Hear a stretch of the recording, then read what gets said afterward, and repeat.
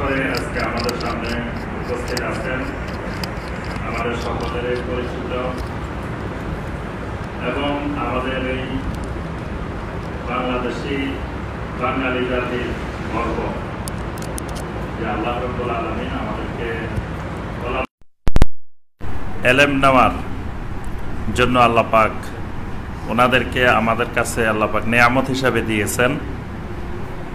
এই ধরনের একজন আলেমে দ্বীন আজকে আমাদের সামনে উপস্থিত আছেন, যিনি ইনশাআল্লাহ কিছুক্ষণের মধ্যেই আমাদের সামনে আকীদার সম্পর্কে এবং এবারে আমরা নির্ধারিত করেছিলাম তিনটি বিষয়, যে আশায়েরা, মাতুরিদিয়া এবং সুফিয়া। তো আসলে তিনটা অনেক লম্বা বিষয়। আজকে আমাদের শায়েখ আশায়েরা এবং মাতুরিদিয়া এই দুটি সম্পর্কে ইনশাআল্লাহ আলোচনা করবেন। এই দুই মতবাদের তাদের আকীদাগুলো কি, তাদের সাথে আহলুস সুন্নাহ ওয়াল জামাতের আকীদার পার্থক্য কি, এবং যারা বলে যে আমরা আশায়েরা আকীদায় বিশ্বাসী, মাতুরিদিয়া আকীদায় বিশ্বাসী, তারা আসলে আহলুস সুন্নাহ ওয়াল জামাতের অন্তর্ভুক্ত কিনা, এই বিষয়গুলো ইনশাআল্লাহ আজকে আলোচনা হবে। আর পরবর্তীতে আরেকটি পর্বে ইনশাআল্লাহ শায়েখ আমাদের সামনে সুফি আকীদা, সুফি মতবাদ সম্পর্কে ইনশাআল্লাহ বিস্তারিত তুলে ধরবেন। এই জন্য শায়েখের আজকের দাওয়াতের সাথে সাথে পরবর্তীটাও আমরা দাওয়াত দিয়ে দিচ্ছি যে আজকের আলোচনার আরেকটা অংশ বাকি থাকলো ইনশাআল্লাহ শায়েখের সুবিধা মতো আমাদেরকে আরেকটা তারিখ দিবেন, যে তারিখে ইনশাআল্লাহ এই সুফি মতবাদ সম্পর্কে শায়েখ আমাদের সামনে বিস্তারিত তুলে ধরবেন ইনশাআল্লাহ। যে তিনটা বিষয় আমরা শায়েখকে দিয়েছি, এই তিনটি বিষয় খুবই জরুরি এবং বাংলাদেশের প্রত্যেকটি মুসলিম নারী পুরুষকে জানতেই হবে। কারণ বাংলাদেশ মানে এই তিনটা আকীদা, বাংলাদেশ মানে আশায়েরা, বাংলাদেশ মানে মাতুরিদিয়া, বাংলাদেশ মানে সুফিয়া। তিন আকীদায় মোটামুটি বলা যায় যে ৯৯% মুসলিম এই দেশে এই তিন আকীদায় বিশ্বাসী। এখন আবার যারা তিন আকীদায় বিশ্বাসী তারা সবাই কিন্তু আবার সুন্নি, এবং এই তিন আকীদার ব্যতিক্রম কেউ যদি আহলুস সুন্নাহ ওয়াল জামাতের আকীদায় বিশ্বাস করে, বাংলাদেশে তিনি হয়ে যান ওহাবি, তিনি হয়ে যান আরো বিভিন্ন লামাযহাবি, তিনি আরো বিভিন্ন কিছু হয়ে যান। এখন এই জন্য আমাদেরকে জ্ঞান অর্জন করতে হবে, জানতে হবে, বুঝতে হবে আসলে আশায়েরা, মাতুরিদিয়া এগুলো কি, এই আকীদাগুলো কি জিনিস, এগুলো সঠিক কিনা, এই আকীদা পোষণ করা যাবে কিনা। ইনশাআল্লাহ সম্মানিত শায়েখ ডক্টর আবু বকর মোহাম্মদ জাকারিয়া হাফেজাহুল্লাহ তিনি আমাদের সামনে আলোচনা তুলে ধরবেন। তার আগে আমি সংক্ষিপ্তভাবে দুইটি আকীদা সম্পর্কে আমরা একটু আলোকপাত করব ইনশাআল্লাহ। আকীদা জানাটা খুবই জরুরি। একজন মুসলিম আর কিছু জানুক আর না জানুক, আকীদা তাকে জানতেই হবে। আকীদার এলেম ফরজে আইন, এর মধ্যে কোনো সুন্নত নফল মুস্তাহাব নাই, এটা ফরজে আইন। যিনি সরেও সরেও লিখতে জানেন না তিনিও আকীদা জানতে হবে, শিখতে হবে, বুঝতে হবে। যিনি একেবারে উচ্চশিক্ষিত পিএইচডি করছেন তাকেও শিখতে হবে। কেউ এই ফরজে আইন থেকে বাদ যাবেন না, কারণ ঈমান নিয়ে প্রত্যেককে মরতে হবে। তাহলে তার আগে ঈমানটাকে বিশুদ্ধ করতে হবে, ঈমানটা বুঝতে হবে। এই জন্য শাইখ বিন বাজ রাহিমাহুল্লাহ বলছেন, আল আকীদাতুস সহিহা হিয়া আসলু দীনিল ইসলাম ওয়া আসাসুল মিল্লাহ। সহি আকীদা, বিশুদ্ধ আকীদা, এটাই হলো আসলু দীনিল ইসলাম, ইসলামের আসল, ইসলামের মূল ভিত্তি, ইসলামের মূল হলো আকীদা, সহি আকীদা। ওয়া আসাসুল মিল্লাহ, এবং একটা মিল্লাতের আসাস, মিল্লাতের ফাউন্ডেশন, মিল্লাতের ঐক্যের ভিত্তি সহি আকীদা। আকীদার ভিত্তিতে ঐক্য হলে সেই ঐক্য মজবুত থাকে। আকীদাবিহীন ঐক্য হলে আমরা 10 জন যদি মিলি, 10 জনের 10 আকীদা, তাহলে এই ঐক্য বেশি দিন থাকে না, কিছুক্ষণ পরেই আবার ছিন্ন হয়ে যায়।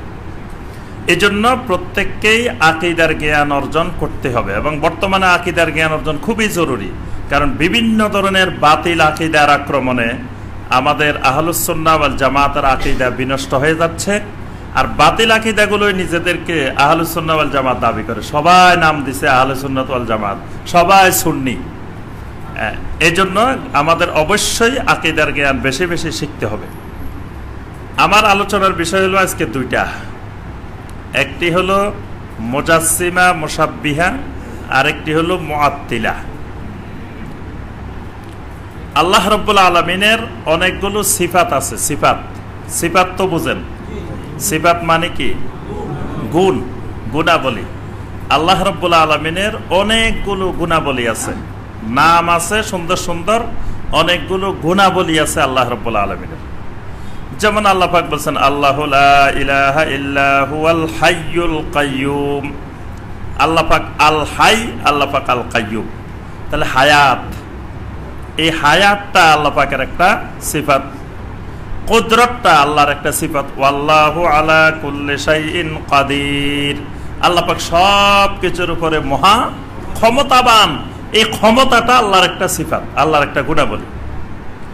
তারপরে এলেম, ওয়াল্লাহু আলিমুন হাকিম। আলিম, আল্লাহ পাক মহা জ্ঞানী, মহা এলেম আছে আল্লাহর। আল্লাহর এলেমবিহীন একটা গাছের পাতাও ঝরে পড়ে না। আল্লাহর এলেম সর্বত্র বিরাজমান। আল্লাহু ফিস সামা ওয়া ইলমুহু ফি কুল্লি মাকান।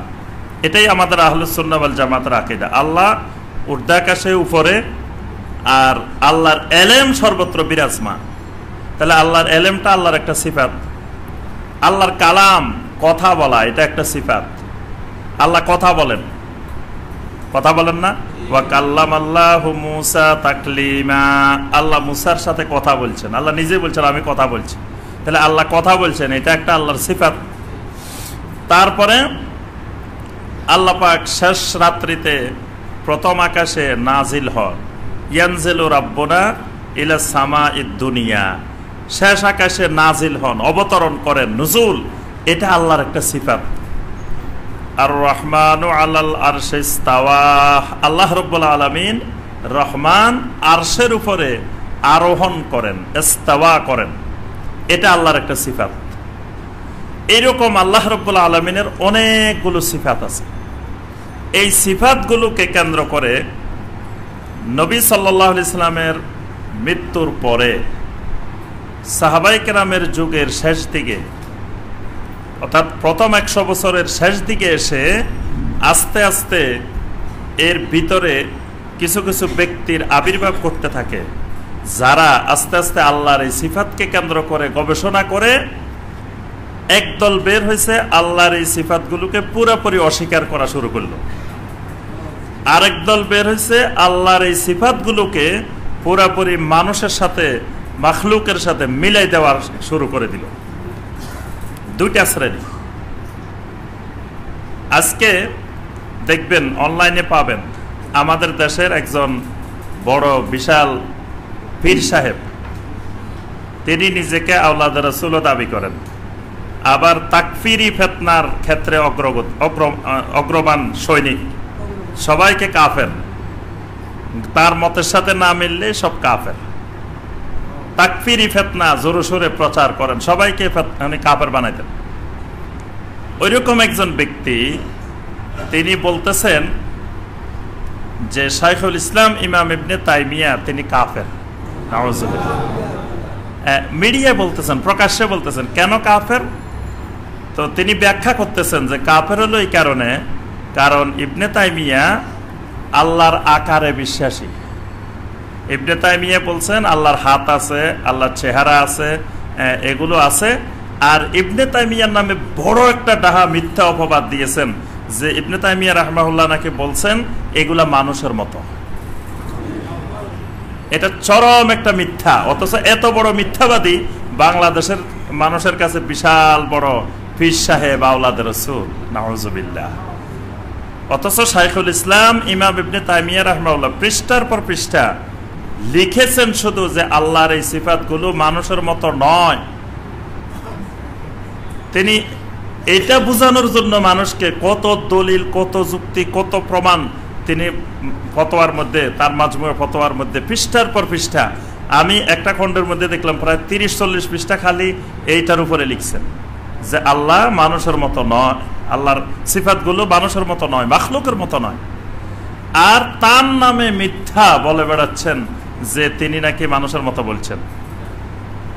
আচ্ছা, আরেকজন দেখলাম পিছনে এক দরবার শরীফের, নাম করা এক দরবার শরীফের ব্যানার লাগাই, সামনে উনি বলতেছেন যে উনার কাছে কে যেন প্রশ্ন করেছেন যে লামাযহাবীদের পিছনে নামাজ পড়া জায়েজ হবে কিনা। আচ্ছা, তো উনি উত্তর দিচ্ছেন যে লামাযহাবীদের পিছনে নামাজ পড়া জায়েজ হবে না। কারণ কি? লামাযহাবীরা মুজাসসিমা মুশাব্বিহা। কারণ লামাযহাবীরা বলে যে আল্লাহর হাত আছে, আল্লাহর চেহারা আছে, আল্লাহর এই সমস্ত অঙ্গ প্রত্যঙ্গে বিশ্বাসী। আর এই সকল অঙ্গ প্রত্যঙ্গে বিশ্বাসী হইলে তারা মুজাসসিমা মুশাব্বিহা। আর মুজাসসিমা মুশাব্বিহা কুফরি মতবাদ। এইটা যারা লামাযহাবীরা বিশ্বাস করে, এই জন্য লামাযহাবীদের পিছনে নামাজ পড়া যাবে না। তাহলে এই কথাটাও মিথ্যা অপবাদ। আর অনেক ভাই বোন আছেন যারা মুশাব্বিহা মুজাসসিমা নামও শুনেন নাই কোনোদিন। এখন ওই সকল ভাই বোনদের সামনে বুঝাই দেওয়া হচ্ছে যে লামাযহাবীরা কিন্তু মুশাব্বিহা মুজাসসিমা, এটা কুফরি মতবাদ, সুতরাং এদের ঈমান নাই, এদের পিছনে নামাজ পড়া যাবে না। এই জন্য আজকে সময় এসেছে যারা আমরা আকীদা সহিকরণ, বিশুদ্ধকরণের দিকে আগাতে চাচ্ছি, আমাদের আকীদাকে কুফর মুক্ত, শিরক মুক্ত, বেদাত মুক্ত সহি আকীদা গঠন করতে চাচ্ছি, তাদেরকে এগুলো এখন বুঝতে হবে। মুশাব্বিহা কি, মুজাসসিমা কি, মুআত্তিলা কি, আশায়রা কি, মাতুরিদিয়া কি, সুফি কি, এগুলো বোঝা লাগবে। না বুঝলে ওই সকল বাতিল আকীদার খপ্পরে পড়ে আমও যাইব, সালাও যাইব, সব যাবে। ঈমান নিয়ে কবরে যাওয়া যাবে না। এজন্য মুশাব্বিহা, মুজাসসিমা, মুআত্তিলা এগুলো বুঝতে হবে। দুইজন ব্যক্তির নাম মনে রাখবেন। একজন ব্যক্তি হলো জাহাম ইবনে সফওয়ান সমরকান্দি। জাহাম ইবনে সফওয়ান সমরকান্দি, উনি না, এটা হলো সমরকান্দ, হইল খোরাসানের দিকে। এখানে 128 হিজরিতে তিনি মারা গেছেন। তিনি প্রথমে নতুন নতুন কিছু ফর্মুলা, থিওরি আবিষ্কার করলেন। তিনি গবেষণা করে বললেন যে আল্লাহ যদি কথা বলেন, আল্লাহ যদি দেখেন, আল্লাহ শুনেন, আল্লাহ কথা বলেন, এগুলো যদি বলি তো আল্লাহ তো মানুষের মতো হয়ে যায়। এজন্য এগুলো বলা যাবে না। আল্লাহকে এই জাতীয় কোনো কথা বলা যাবে না। আল্লাহ দেখেন বলা যাবে না, আল্লাহ কথা বলেন বলা যাবে না, আল্লাহ শুনেন বলা যাবে না। এগুলো থেকে মুক্ত থাকতে হবে। মানে আল্লাহ রাব্বুল আলামিনের সকল সিফাতগুলোকে অস্বীকার করলো এবং ব্যাখ্যা করা, তাবিল করা শুরু করলো। সিফাতগুলোর একটা ব্যাখ্যা দেওয়া শুরু করলো। আচ্ছা, এখন অনেকে তাকে জিজ্ঞাসা করলো, আচ্ছা তো কোরআন তো আল্লাহর কালাম, আল্লাহর কথা, তো এইটার আপনি অস্বীকার করবেন কিভাবে? কয় না না, কোরআন আল্লাহর কথা না, কোরআন মাখলুক। নাউযুবিল্লাহ। কোরআন অন্যান্য আল্লাহর সৃষ্টি, যেমন এইটাও একটা আল্লাহর সৃষ্টি, এটা আল্লাহর কালাম না। কিন্তু আমাদের আহলুস সুন্নাহ ওয়াল জামাতের আকীদা হলো আল কোরআন কালামুল্লাহ, আল্লাহর কালাম, আল্লাহর কথা, আল্লাহর বাণী। কিন্তু উনি বললেন না, এটা আল্লাহর বাণী বলা যাবে না, কোরআন মাখলুক। আচ্ছা, এবার কয় তাহলে আল্লাহর কোনো আকার নাই, কিছু নাই, তা আল্লাহ কেমন? আল্লাহকে আমরা কিভাবে অনুভব করব? এই উনি সর্বপ্রথম আবিষ্কার করে দিলেন যে আল্লাহ নিরাকার, আল্লাহ আত্মার মতো, বাতাসের মতো। এজন্য আল্লাহর কোনো আকার নাই, আল্লাহ নিরাকার, আল্লাহ সর্বত্র বিরাজমান। এই আল্লাহ সর্বত্র বিরাজমান, আল্লাহ নিরাকার, এটার এই ফর্মুলার, এই সূত্রের আবিষ্কারক হলো এই জাহাম ইবনে সফওয়ান সমরকান্দি। এই মতবাদটাকে বলা হয় মুআত্তিলা, মানে আল্লাহকে সম্পূর্ণ সিফাত মুক্ত করে দিছে, আল্লাহর কোনো সিফাতে সে বিশ্বাস করে না। আজকে বাংলাদেশে যারা সুন্নি, যারা আহলুস সুন্নাত ওয়াল জামাত দাবিদার, সবার আকীদা কিন্তু জাহাম ইবনে সফওয়ানের আকীদার সাথে মিলে যায়। জাহাম ইবনে সফওয়ান বলছে আল্লাহ নিরাকার, এই দেশের সুন্নিও কয় আল্লাহ নিরাকার। জাহাম ইবনে সাফওয়ান বলছেন আল্লাহ সর্বত্র বিরাজমান। এই দেশের সুন্নিরাও আহলে সুন্নাত ওয়াল জামাত কয় আল্লাহ সর্বত্র বিরাজমান। তাহলে দেখেন এই আকীদা অনেক আগের আকীদা, অনেক পুরানা আকীদা, সেখান থেকে আস্তে আস্তে পর্যায়ক্রমে এগুলা বিভিন্ন দিকে বিস্তার লাভ করছে। আচ্ছা, এর মোকাবেলায় আরেকটা হলো মুজাসসিমা, আবুল হাসান মুকাতিল ইবনে সুলাইমান বালখি, এটা হলো ইরানের বালখ। উনি 150 হিজরিতে মারা গেছেন, বড় মুফাসসির ছিলেন, প্রসিদ্ধ মুফাসসির। আচ্ছা, তিনি আবার আবিষ্কার করলেন যে না, আল্লাহর সিফাত সব ঠিক আছে, আল্লাহ কথা বলেন, আল্লাহ পাকের দেখেন, আল্লাহ পাক শুনেন, আল্লাহ কথা বলেন, সব সিফাত ঠিক আছে, তবে এগুলো একবারে সৃষ্টির মতো, মানুষের মতো।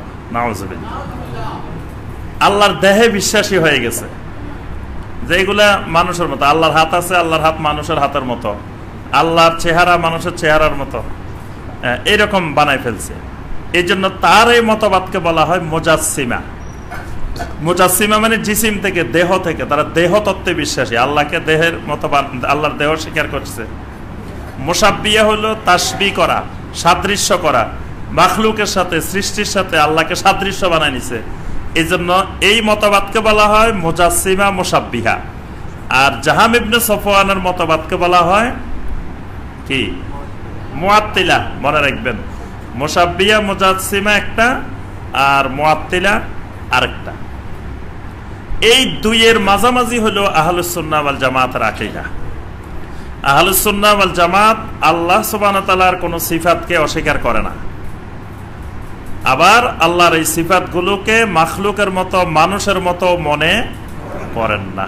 দুইয়ের মাঝামাঝি। এই জন্য ইমাম আবু হানিফা রাহমাতুল্লাহ আলাইহি বলছেন যে আতানা মিনাল মাশরিকে রায়ানে খাবিসান, পূর্ব দিক থেকে আমাদের কাছে দুইটা খবিস মতবাদ এসেছে। উনি এই দুইটা মতবাদকে খবিস মতবাদ বলছেন, ইমাম আবু হানিফা রাহমাতুল্লাহ আলাইহি। ইমাম আবু হানিফা রাহমাতুল্লাহ আলাইহি ছিলেন আহলুস সুন্নাহ ওয়াল জামাতের আকীদা বিশ্বাসী। এই জন্য ইমাম আবু হানিফা রাহমাতুল্লাহ আলাইহি ফিকহের কোনো কিতাব সংকলন করেন না, আকীদার কিতাব সংকলন করেছেন, আকীদার কিতাব লিখছেন। আল ফিকহুল আকবার, যেটা আমাদের সামনে এখনো পাওয়া যায়, বাংলা অনুবাদ, ব্যাখ্যা সহ। আমাদের সকলের প্রাণপ্রিয় ওস্তাদ ডক্টর খন্দকার আনম আব্দুল্লাহ জাহাঙ্গীর রাহিমাহুল্লাহ, তিনি এই আল ফিকহুল আকবারের অনুবাদ ব্যাখ্যা করে গেছেন। আজকে অনেকে মানে এখন সবাই আব্দুল্লাহ জাহাঙ্গীর রাহিমাহুল্লাহকে মহব্বত করেন, ভালো কথা, সবাই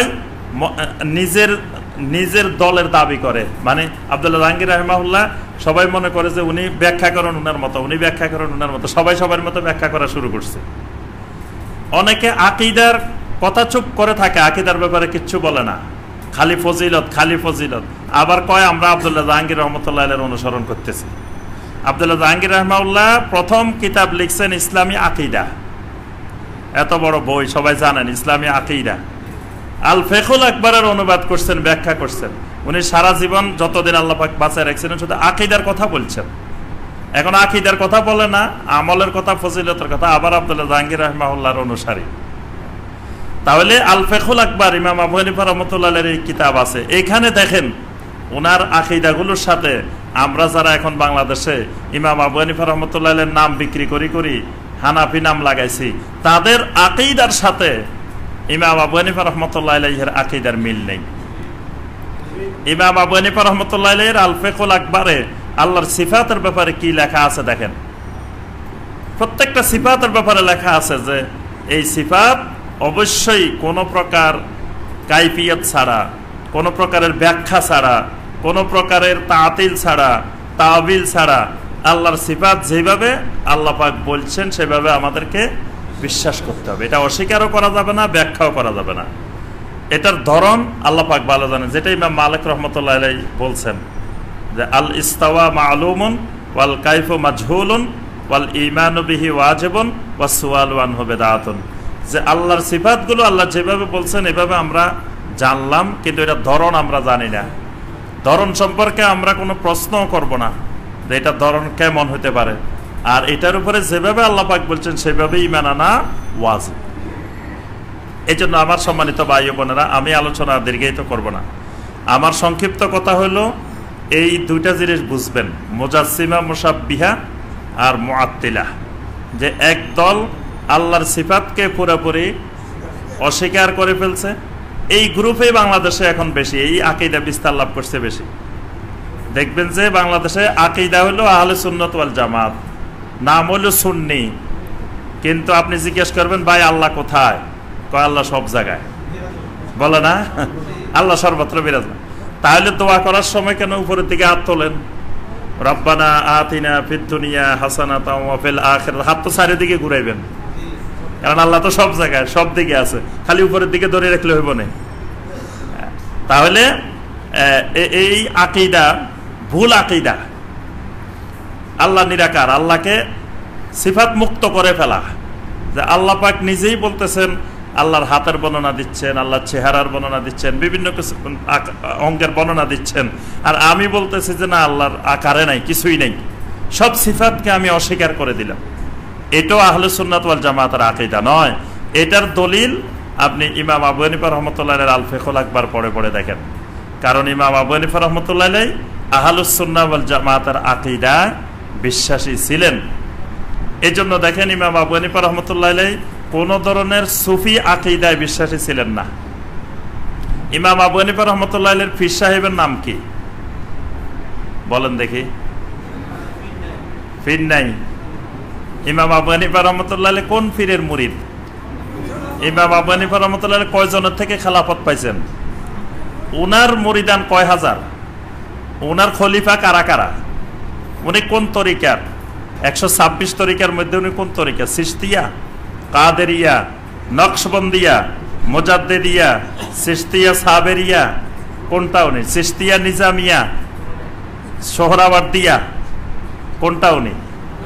তাহলে ইমাম আবু হানিফা রাহমাতুল্লাহ আলাইহি এই সমস্ত তরিকা মুক্ত ছিলেন।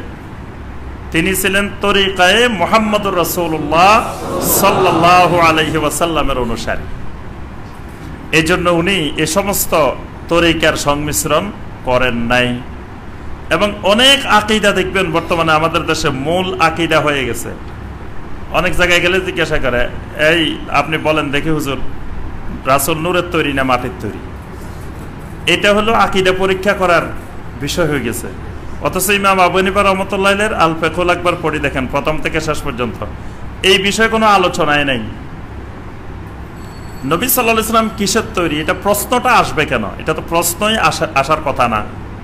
কারণ আল্লাহ পাক স্পষ্ট করে দিয়েছেন, কুল ইন্নামা আনা বাশারুম মিসলুকুম। নবী সাল্লাল্লাহু আলাইহি ওয়াসাল্লাম বাশার, তাহলে নবী সাল্লাল্লাহু আলাইহি ওয়াসাল্লামের বাশারিয়তকে কি আমরা অস্বীকার করব যে উনি মানুষ না, উনি ফেরেশতা? তো উনি মানুষ। মানুষ কিসের থেকে তৈরি এটা তো সবাই জানে। আল্লাহ পাক কতবার বলছেন, আল্লাহ রাসূল কতবার বলছেন। তো এই প্রশ্নটা আসবে কেন? এই জন্য 700 বছর পর্যন্ত এই প্রশ্নই আসে নাই। 700 বছর পরে আসি কেউ কেউ গবেষণা করে এবার বাইর করতে কয় না, এশকে রাসূলের নামে নবী সাল্লাল্লাহু আলাইহি ওয়াসাল্লামের মহব্বতের অতিরঞ্জন করতে গিয়ে এবার আস্তে আস্তে নতুন নতুন একটা আকীদা বাইর করছে। বাহির করে এগুলাকে এখন আকীদার বিষয়বস্তু বানাইছে। আপনি যদি এগুলো বিশ্বাস করেন আপনি সুন্নি, বিশ্বাস না করলে আপনি ওহাবি, আপনি খারেজি, আপনি লামাযহাবি, আপনি আহলে হাদিস, বুঝছেন? আর যদি বিশ্বাস করেন আপনি সুন্নি। অথচ এগুলো বেদাতি আকীদা, শিরকি আকীদা, কুফরি আকীদা। একজন সুন্নি শিরকি আকীদায় বিশ্বাসী, সুন্নি আবার বেদাতি আকীদায় বিশ্বাসী। সুন্নি তো হবে আহলুস সুন্নাহ, আহলুল বেদাহ হবে না। এজন্য সম্মানিত ভাই ও বোনেরা, আমরা সংক্ষিপ্তভাবে দুটি আকীদা বললাম। তো ইনশাআল্লাহ এখন আমাদের সামনে অত্যন্ত না, আপনি আজকে বেশি করবেন ইনশাআল্লাহ। এখন আমাদের সামনে অত্যন্ত গুরুত্বপূর্ণ আলোচনা করবেন আমাদের সম্মানিত শায়েখ, আশায়েরা এবং মাতুরিদিয়া। এই আকীদার উপরে আলোচনা করবেন শায়েখ ডক্টর আবু বকর মোহাম্মদ জাকারিয়া হাফেজাহুল্লাহ, বারাকাল্লাহু তাআলা ফি হায়াতিহি ওয়া ইলমিহি ওয়া আমালিহি। সকলে বলি আমিন। এখন আমাদের সামনে গুরুত্বপূর্ণ আলোচনা শুরু করছেন শায়েখ।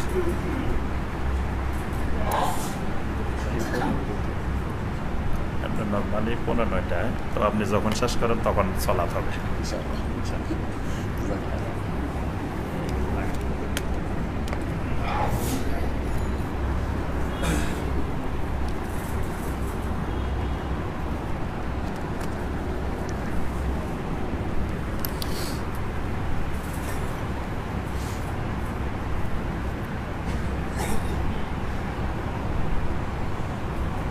আসসালামু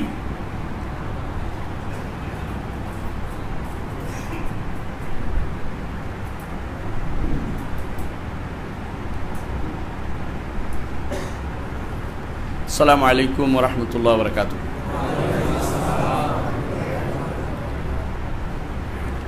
ইন্নাল হামদালিল্লাহ নাহমাদুহু ওয়া নাস্তাঈনুহু ওয়া নাস্তাগফিরুহ ওয়া নাউযু বিল্লাহি মিন শুরুরি আনফুসিনা ওয়া মিন সাইয়্যাতি আমালিনা মান ইয়াহদিহিল্লাহু ফালা মুদিল্লা লাহু ওয়া মান ইউদ্লিল ফালা হাদিয়া লাহু ওয়া আশহাদু আল লা ইলাহা ইল্লাল্লাহু ওয়াহদাহু লা শারীকা লাহু ওয়া আশহাদু আন্না মুহাম্মাদান আবদুহু ওয়া রাসূলুহু। আম্মা বা'দ। আলহামদুলিল্লাহ, আজকে দ্বিতীয়বারের মতো এই মসজিদে এসেছি। আগে কয়েক বছর আগে এসেছিলাম, তো সে সময় ছিল সম্ভবত আকীদার গুরুত্ব নিয়ে আলোচনা। আজকে আমরা তখন পজিটিভ সাইডে আলোচনা করছি, আজকে একটি সাইডে আলোচনা করব আকীদার গুরুত্ব না দিলে কি হয়, সেটা আলোচনা হবে আজকে ইনশাআল্লাহ। আকীদা এমন একটি জিনিস যা জীবনের শ্রেষ্ঠ সম্পদ, এতে কোনো সন্দেহ নেই। এতক্ষণ আপনারা শুনেছেন যে রাসূলুল্লাহ সাল্লাল্লাহু আলাইহি ওয়াসাল্লাম আকীদা নিয়ে আসছেন গদ্দান তারিয়ান। গদ্দান তারিয়ান অর্থ হচ্ছে তরতাজা, যে আকীদা কোনো নষ্ট হয় না, বিনষ্ট না, যে আকীদা একেবারে তার কাণ্ডের উপরে দণ্ডায়মান, এরকম আকীদা। যে আকীদা রাসূলুল্লাহ সাল্লাল্লাহু আলাইহি ওয়াসাল্লাম দিয়ে গেছেন সেটাই হচ্ছে মূলত ঈমান, সেটাই হচ্ছে সুন্নাহ, সেটাই হচ্ছে শরিয়া, সেটাই হচ্ছে আল ফিকহুল আকবার, এবং সেটাই হচ্ছে তাওহীদ। এতগুলি নাম কেন বললাম? যে জিনিসের দাম বেশি তার নাম অনেক বেশি, অনেক কিছু। যেটা দাম বেশি, জান্নাতের অনেক দাম, এই জন্য জান্নাতের কত নাম। কিয়ামতের মাঠের ভয়াবহতার কারণে কিয়ামতের মাঠের কত নাম জানেন আপনি। আকীদার অনেক নাম, এবং আমাদের পূর্বসূরীরা 99টা বই লিখছে আকীদার উপর। 99, যেগুলো আমি উপরেরগুলো উল্লেখ করছি, নিচেরগুলো উল্লেখ করি না, এখন যা তা না, মানে যেগুলো বলতে পারি আমাদের সালফে সালেহিনরা লিখছেন। অথচ আমরা আকীদার বই বলতে বুঝি কি বুঝি এটা আপনারাই জানেন। আর নাম বললাম, যা আমাদের বিভিন্ন পাঠ্যপুস্তকে পড়ানো হয়, বিভিন্ন মাদ্রাসায় পড়ানো হচ্ছে, এগুলি আকীদার। অথচ আকীদার মৌলিক বই কেউ পড়ায় না। একটু আগে ডক্টর ইমাম হোসেন উল্লেখ করেছেন যে একটি বই ইমাম আবু হানিফা রাহমাতুল্লাহ লিখছেন। উনি আকীদার ক্ষেত্রে পাইওনিয়ার বলতে পারেন, তিনি আকীদার ক্ষেত্রে প্রথম বই লিখেছেন। এত কমপ্লিট করে আর কেউ আকীদার ক্ষেত্রে বই লেখেনি, সব দিক থেকে নিয়ে এসে বই লেখেনি। সবাই লিখছে একটা অংশ বিশেষ, একটা বিষয়ভিত্তিক। যারা তাকদীর অস্বীকার করছে তাদের বিরুদ্ধে লিখছে, যারা সাহাবায়ে কেরামের বিরুদ্ধে বলছে তাদের বিরুদ্ধে লিখছে, ইত্যাদি ইত্যাদি। কিন্তু আবু হানিফা রাহমাতুল্লাহর মতো এত সুন্দর করে সব দিক মিলিয়ে একটা বই লিখছেন, সেটাই হচ্ছে আল ফিকহুল আকবার। আর দ্বিতীয় যে আকীদার বইটা লেখা হয়েছে সেটা হচ্ছে তাও হানাফি একজন ইমাম, তার নাম হচ্ছে ইমাম আবু জাফর আত-তাহাবী। তার এই কিতাবটি এখনও সারা বিশ্বে পড়ানো হয়। শুধু আমাদের দেশে মতনটাকে বিকৃত করে, অর্থ বিকৃত করে পড়ানো হয়। ওনার এই ছোট্ট মতনত ভাষ্য, এই ভাষ্যটার যারা ব্যাখ্যা করছে তার মধ্যে সবচেয়ে উত্তম ব্যাখ্যা হচ্ছে ইমাম ইবনে আবিল ইজ আল হানাফির ব্যাখ্যা, একজন হানাফি ইমামের ব্যাখ্যা। অথচ ওনার ব্যাখ্যা কেউ পড়বে না, ওনার ব্যাখ্যা পছন্দ হয় না। কেন পছন্দ হয় না এটা ওনাদের জিজ্ঞাসা করতে হবে। বলবে যে এমন কোনো মানুষ ছিল না, এমন কোনো ইমাম ছিল না, উনি হানাফি না, সুযোগ পাইলে ওনাকে অস্বীকার করে বসে আমরা। অথচ উনি বই লিখছে, একটা সুন্দর বই, নাম শুনবেন, আত-তানবীহ আলা মুশকিলাতিল হিদায়াহ। এই 5 খণ্ডের বই যদি আপনি পড়েন, আপনার জীবন সহি আকীদা, সহি আমলে চলে যাবে বিনা কষ্টে। তিনি একটা বই লিখেছেন আল ইত্তিবা, অনুসরণ করব না, অন্ধ অনুকরণ করব, অন্ধ অনুসরণ করবো, এটা তিনি আলাদা করে একটা বই লিখেছেন আল ইত্তিবা। তাহলে আমাদের সালফে সালেহিন কিন্তু সঠিক পথেই ছিলেন, সঠিক মতেই ছিলেন। সময়ে সময়ে এটাকে পরিবর্তন হয়ে যাচ্ছে, যুগ যুগ ধরে পরিবর্তন হলে আবার সঠিক পথে আনার জন্য আল্লাহ যুগে যুগে কি করতেন? আকীদা পরিবর্তন হলে নবী রাসূল পাঠাতেন। আদম সন্তানদের আকীদা পরিবর্তন হওয়ার পরে কাকে পাঠিয়েছেন? নূহ আলাইহিস সালাতু ওয়াস সালামকে, তাই না? প্রথম রাসূল পাঠিয়েছেন, ঠিক কিনা? যদি প্রথম রাসূল নূহ আলাইহিস সালাতু ওয়াস সালামকে পাঠানোর পরে আবার আকীদা পরিবর্তন হয়েছে, আবার হুদকে পাঠাইছে, যুগে যুগে আকীদা ঠিক করার জন্য এই নবী রাসূল পাঠাইছে। শরীয়ত পরিবর্তন হইতো, কিন্তু আকীদা পরিবর্তন হয় না। আকীদা পরিবর্তন হইতো না, শরীয়ত পরিবর্তন হইতো যুগে যুগে। মুহাম্মদ রাসূলুল্লাহ সাল্লাল্লাহু আলাইহি ওয়াসাল্লামের শরিয়ার মধ্যে ওয়াসআত আছে, প্রশস্ততা আছে। এক এক মাসালা 2-3টা মত তিনি থাকতে দিয়েছেন, বাড়াবাড়ি করেননি। তার পিছনে আব্দুল্লাহ ইবনে মাসউদ নামাজ পড়েছে, তিনি সামনেও দেখতেন পিছনেও দেখতেন। এটা বিশুদ্ধভাবে প্রমাণিত যে তিনি রফিয়া দান করেন নাই আব্দুল্লাহ ইবনে মাসউদ। কিন্তু তাই বলে কোনোদিন রাসূলুল্লাহ সাল্লাল্লাহু আলাইহি ওয়াসাল্লাম তাকে ধরেন না যে তুই রফিয়া দান করলি না কেন, কারণ এটা আকীদার মাসালা না, এটা ফিকহের মাসালা। চিন্তা করে দেখুন, আমার কথা ভুল হলে আপনার কাছে মুহাদ্দিসরা আছে, জিজ্ঞাসা করেন। কিন্তু আকীদার মাসলায় তিনি ছাড়েন নাই। কারো সামান্য ভুল হলে বলছে, একজন এসে বলে, ইয়া রাসূলুল্লাহ আপনি যা চেয়েছেন আল্লাহ যা চেয়েছে, অসম্ভব, আমার সাথে আল্লাহকে তুমি একসাথে কেন বলছো? বলো আল্লাহ যা চেয়েছেন। কারণ নাম ভুল আছে, রসুল শুদ্ধ করে দিচ্ছেন, আকীদাগতভাবে ভুল থাকলে। তাহলে দেখা গেল আকীদার মাসলাতে চুপ থাকার বিষয় না। যুগে যুগে আল্লাহ তার নবী রাসূল পাঠাতেন, কিন্তু এখন আর নবী রাসূল পাঠাবেন না। এর দায়িত্ব আমাদের ইমাম হোসেনদের মতো লোকদের দায়িত্ব, এর দায়িত্ব ডক্টর মঞ্জুর ইলাহির মতো লোকদের দায়িত্ব, ডক্টর সাইফুল্লাহর মতো লোকদের দায়িত্ব, যারা সঠিক পথটি আপনাকে দেখাবে আকীদার। ভুল হলে শুদ্ধ করে দিবে। এরকম জায়গাতে আলেমদের পদচারণা দরকার। আলহামদুলিল্লাহ আপনাদের এখানে আছে, ওনারা ইচ্ছা করে মাঝে মধ্যে আনে, যত আপনাদের খাবার পরিবর্তন করতে, যেমন রুচি পরিবর্তনের জন্য নিয়ে আসে, নাহলে আলহামদুলিল্লাহ ওনারাই যথেষ্ট। আমি আজকে দুটি বিষয় নিয়ে আলোচনা করব। একটি হচ্ছে আল আশায়রা, একটি হচ্ছে আল মাতুরিদিয়া। আল আশায়রা এবং মাতুরিদিয়া দুইটা কারা, কেন হলো, কখন হলো, এবং এদের আকীদা বিশ্বাস কি, এদের সাথে আহলুস সুন্নাহ ওয়াল জামাতের আকীদা বিশ্বাসের পার্থক্যটা কি, এই আমি জিনিসগুলো তুলে ধরবো ইনশাআল্লাহ। অনেক কঠিন বিষয়, এই জন্য কঠিন বিষয় বলি, কারণ এই বিষয়টি সবগুলি হচ্ছে দার্সি বিষয়। দার্স হচ্ছে হলো পাঠ, মানে উস্তাদ শাগিরদের বিষয়, জনসাধারণের বিষয় নয়। কারণ জনসাধারণ বিষয় বুঝাতে পারবো অনেক কথা। তারপর আমি চেষ্টা করব সহজ করে নিতে, যাতে করে আমরা একটা পর্যায়ে পৌঁছতে পারি। আমি কিছু মুখস্থ বলতে পারি না, আমার অভ্যাস নেই, কিছু কিছু লিখে নেই, হয়তো পড়বো না, কিন্তু লিখে তাকাবো, কারণ ভুলে যাবো পয়েন্টের জন্য।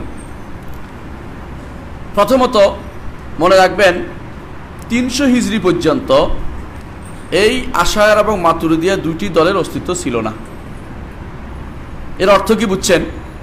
রাসূলুল্লাহ সাল্লাল্লাহু আলাইহি ওয়াসাল্লাম এই হাদিসটি সত্য, তিনি বলেছিলেন, সত্য প্রমাণ হয়ে গেল। খায়রুন নাস কারনি সুম্মা আল্লাযিনা ইয়ালুনাহুম সুম্মা আল্লাযিনা ইয়ালুনাহুম ওয়া ফি রাওয়ায়াতিন সুম্মা আল্লাযিনা ইয়ালুনাহুম। এর অর্থ হচ্ছে 300 হিজরি পর্যন্ত আমাদের মৌলিক আকীদা বিশ্বাসের মধ্যে এত বড় খলল ছিল না, যত বড় আমরা এখন দেখতে পাচ্ছি। আমাদের মৌলিক আকীদা বিশ্বাসের মধ্যে যত বড় সমস্যা তৈরি হয়েছে 300 হিজরি পরে তৈরি হয়েছে। এর আগে কিছু কিছু হয়তো ইমামরা সঙ্গে সঙ্গে এটার বিরুদ্ধে দাঁড়িয়ে যেতেন, কিছু কিছু হয়তো তাকে ধরে এনে ইমামরা শাস্তি দিতেন, রাষ্ট্রপ্রধানরা তার বিরুদ্ধে কঠোর ছিলেন। কিন্তু এত বড় পরিবর্তন, আকীদা বিশ্বাসের পরিবর্তন হয়ে গেছে, অথচ কেউ এর বিরুদ্ধে কথা বলতো না, এরকম অবস্থা তৈরি হয়েছে 300 হিজরি পরে, এর আগে ছিল না। এই জন্য 4 ইমামের আকীদা এক, পার্থক্য নাই। শুরুতেই বলছে হাদা বায়ানুল আকিদাত আহলুস সুন্নাহ ওয়াল জামাআহ আকিদাতুল ইমাম আবু হানিফা ওয়া আবু ইউসুফ ও মুহাম্মদ, মানে নিজেদের ইমামদের আকীদার উল্লেখ করেছে প্রথমে, যেটা ওনাদের আকীদা। ওই সময় পর্যন্ত এই দুইটি ফিতনা আসে নাই, ফিতনাতুল আশায়রা ও ফিতনাতুল মাতুরিদিয়া ঢুকে নাই। বুঝতে পারছেন কথাটা? ওই সময় পর্যন্ত এই ফিতনা ঢুকে নাই। আরও আশ্চর্য হবেন, এই ফিতনাটা যখন আসছে তখন উম্মতে মুসলিমার মধ্যে অনেকেই বিরোধিতা করছে, কিন্তু সেটা বেশি গুরুত্ব পায়নি। সাধারণত যারা তার অনুসারীদের গুরুত্ব বেশি দিয়ে থাকে, যারা অনুসরণ করে তার গুরুত্ব বেশি, এই জন্য সেটার গুরুত্ব দিছে। কিন্তু যুগে যুগে আলেমরা এদের বিরুদ্ধে বই লিখছে, কিতাব লিখছে, কিন্তু সেগুলো এখন আছে, এখনো মাখতুত আকারে আছে, মাতবু আকারে আছে। আপনারা যদি কোনো আকীদার বই একত্র করেন অনেক কিছু পাবেন আলহামদুলিল্লাহ। আমরা আজকে যাদের নিয়ে প্রথম আলোচনা করতে, তারা হচ্ছে আশায়রা। আশায়রা এমন একটি ফেরকা কালামিয়া বুঝেন। আমাদের দেশে এখনো আকীদাকে বলে কালাম শাস্ত্র, শুনছেন না? ওনাদের জাতীয় বিশ্ববিদ্যালয়, ওখানে আকীদা কোনো কিছু নাই, নাম লিখছে কালাম শাস্ত্র। এবং ঢাকা বিশ্ববিদ্যালয়, এটার নাম কালাম শাস্ত্র। ওনারা পছন্দ করে শব্দটি ব্যবহার করতে, অথচ কালাম অর্থ কি জানেন? কথাবার্তা। অর্থাৎ বেহুদা বক বক, একে অপরের ঝগড়া, একে অপরের লেগে যাও, এটা নাম হচ্ছে কালাম শাস্ত্র। ও কালাম শাস্ত্র কেন আরেকটা নাম হচ্ছে, আরেকটা কারণ, সেটা কি জানেন? আল্লাহর কোরআন, আল্লাহর কালাম কি কালাম না, এ নিয়ে ঝগড়ার কারণে কালাম শাস্ত্র উৎপাদ হয়েছে। এই জন্য এর নাম হচ্ছে কালাম, এর নাম এলমুল কালাম নাম দিয়েছে। এটা এলমুল কালাম, এইটা আমরা প্রথমে বলেছি, এটা কোনো আহলে সুন্নাত জামাতের দেওয়া নাম নয়। বাতিলপন্থী লোকেরা তাদের বিশ্বাসের নাম দিছে এলমুল কালাম। আবার কি নাম দিছে? এলমুল ফালসাফা, দর্শন। ঢাকা বিশ্ববিদ্যালয় আছে দর্শন শাস্ত্র বিভাগ, তাই না? অন্যান্য অনেক বিশ্ববিদ্যালয় আছে, ওখান থেকে বের হইলে আর ইমান একটাও থাকে না, সবগুলি ইমান বার হয়ে চলে আসে। অনেক বাইকে পাইছি ইমান নাই, আর তওবা করে ফিরে আসে। যা পড়ছে এগুলি থাকলে, ওই যে বানরের লেজওয়ালা, সেগুলি ওখানে আছে। বানরের লেজ ছিল, একসময় পড়ে গেছে, আপনি এখন মানুষ হয়েছেন। ওগুলো দর্শন শাস্ত্রে পড়ানো হয়, সমাজবিদ্যায় পড়ানো হয়। এগুলি ইসলামের কথা নয়, এগুলি কথার কথা। আরেক গোষ্ঠী আছে, এক গোষ্ঠীর নাম দিচ্ছে এলমুল কালাম, আকিদার। আরেক গোষ্ঠীর নাম দিচ্ছে এলমুল ফালসাফা, দর্শন শাস্ত্র। আরেক গোষ্ঠীর নাম দিচ্ছে মিতাফিজিকিয়া, মানে এটা হলো ধারণার বাইরে, মন যা বলে তা বললেই হইল, এইটা তারা নাম দিছে। এটা যেটা কোনো চিন্তা করে ঠিক করা যাবে না। এক একজনে এক এক নাম দিয়েছে, কিন্তু আমরা বলেছি আকিদার নাম 6টি নাম আমরা পেয়েছি, 7টি নাম আকিদার। একটি কি আকিদা, সুন্নাহ, আরেকটা কি তাওহীদ, আরেকটা কি শরিয়া, তাও আছে, শরিয়াও আছে, ঈমান আছে, ঈমানও আছে, এগুলি উসুলউদ্দিন আছে, শুধু আকিদা আছে। এগুলি হচ্ছে আহলুস সুন্নাত জামাত দেয়া নাম। তাহলে এলমুল কালাম এই শাস্ত্রটা আহলুস সুন্নাত দেওয়ার নাম নয়। এটা যদি ব্যবহার করেন আপনি বুঝবেন যে প্রথমে আপনার ভুল করে দিচ্ছে। আপনাকে কালামের মধ্যে ফেলে দিবে আর আকিদের মধ্যে নিয়ে যাবে না। আপনার কথার মারফেসের মধ্যে আপনাকে রেখে দিবে, কোনোদিন আর কোরআন সুন্নাহর কাছে আপনাকে নিয়ে যাবে না। এটা হচ্ছে এলমুল কালাম এর মূল কথা। আশায়েরা কারা? আশায়েরা হচ্ছে তারা যারা এরকম একটি কালামি ফেরকা, অর্থাৎ কথাবার্তা বলতে পছন্দ করে, কোরআন সুন্নাহর দলিল দিতে পছন্দ করে না। এরা সবাই নিসবত হয় ইমাম আবুল হাসান আশারীর দিকে, যিনি একসময় মুতাজিলাদের আকীদায় বিশ্বাসী ছিলেন। ইমাম আবুল হাসান আশারী একসময় মুতাজিলাদের আকীদায় বিশ্বাসী ছিলেন। মুতাজিলা কারা জানেন? এটা তো একটু বলতে হয় সংক্ষেপে। মুতাজিলারা হচ্ছে বিবেককে প্রাধান্য দিত সবকিছুর আগে, যা বিবেক ধরে না তা মানি না। এই জন্য ওনারা আসছে হাসান বসরির দরবারে আসছে। হাসান বসরি বিখ্যাত, জানেন, উনি মসজিদে দাওয়াত দিচ্ছেন। এরকম মসজিদে দাওয়াত দিচ্ছে আয়েশা ওয়াসিল বিন আতা মুতাজিলি বলল, হাসান বসরি বলেন তো, আল্লাহ একজনকে ছোট বয়সে মেরে ফেললো,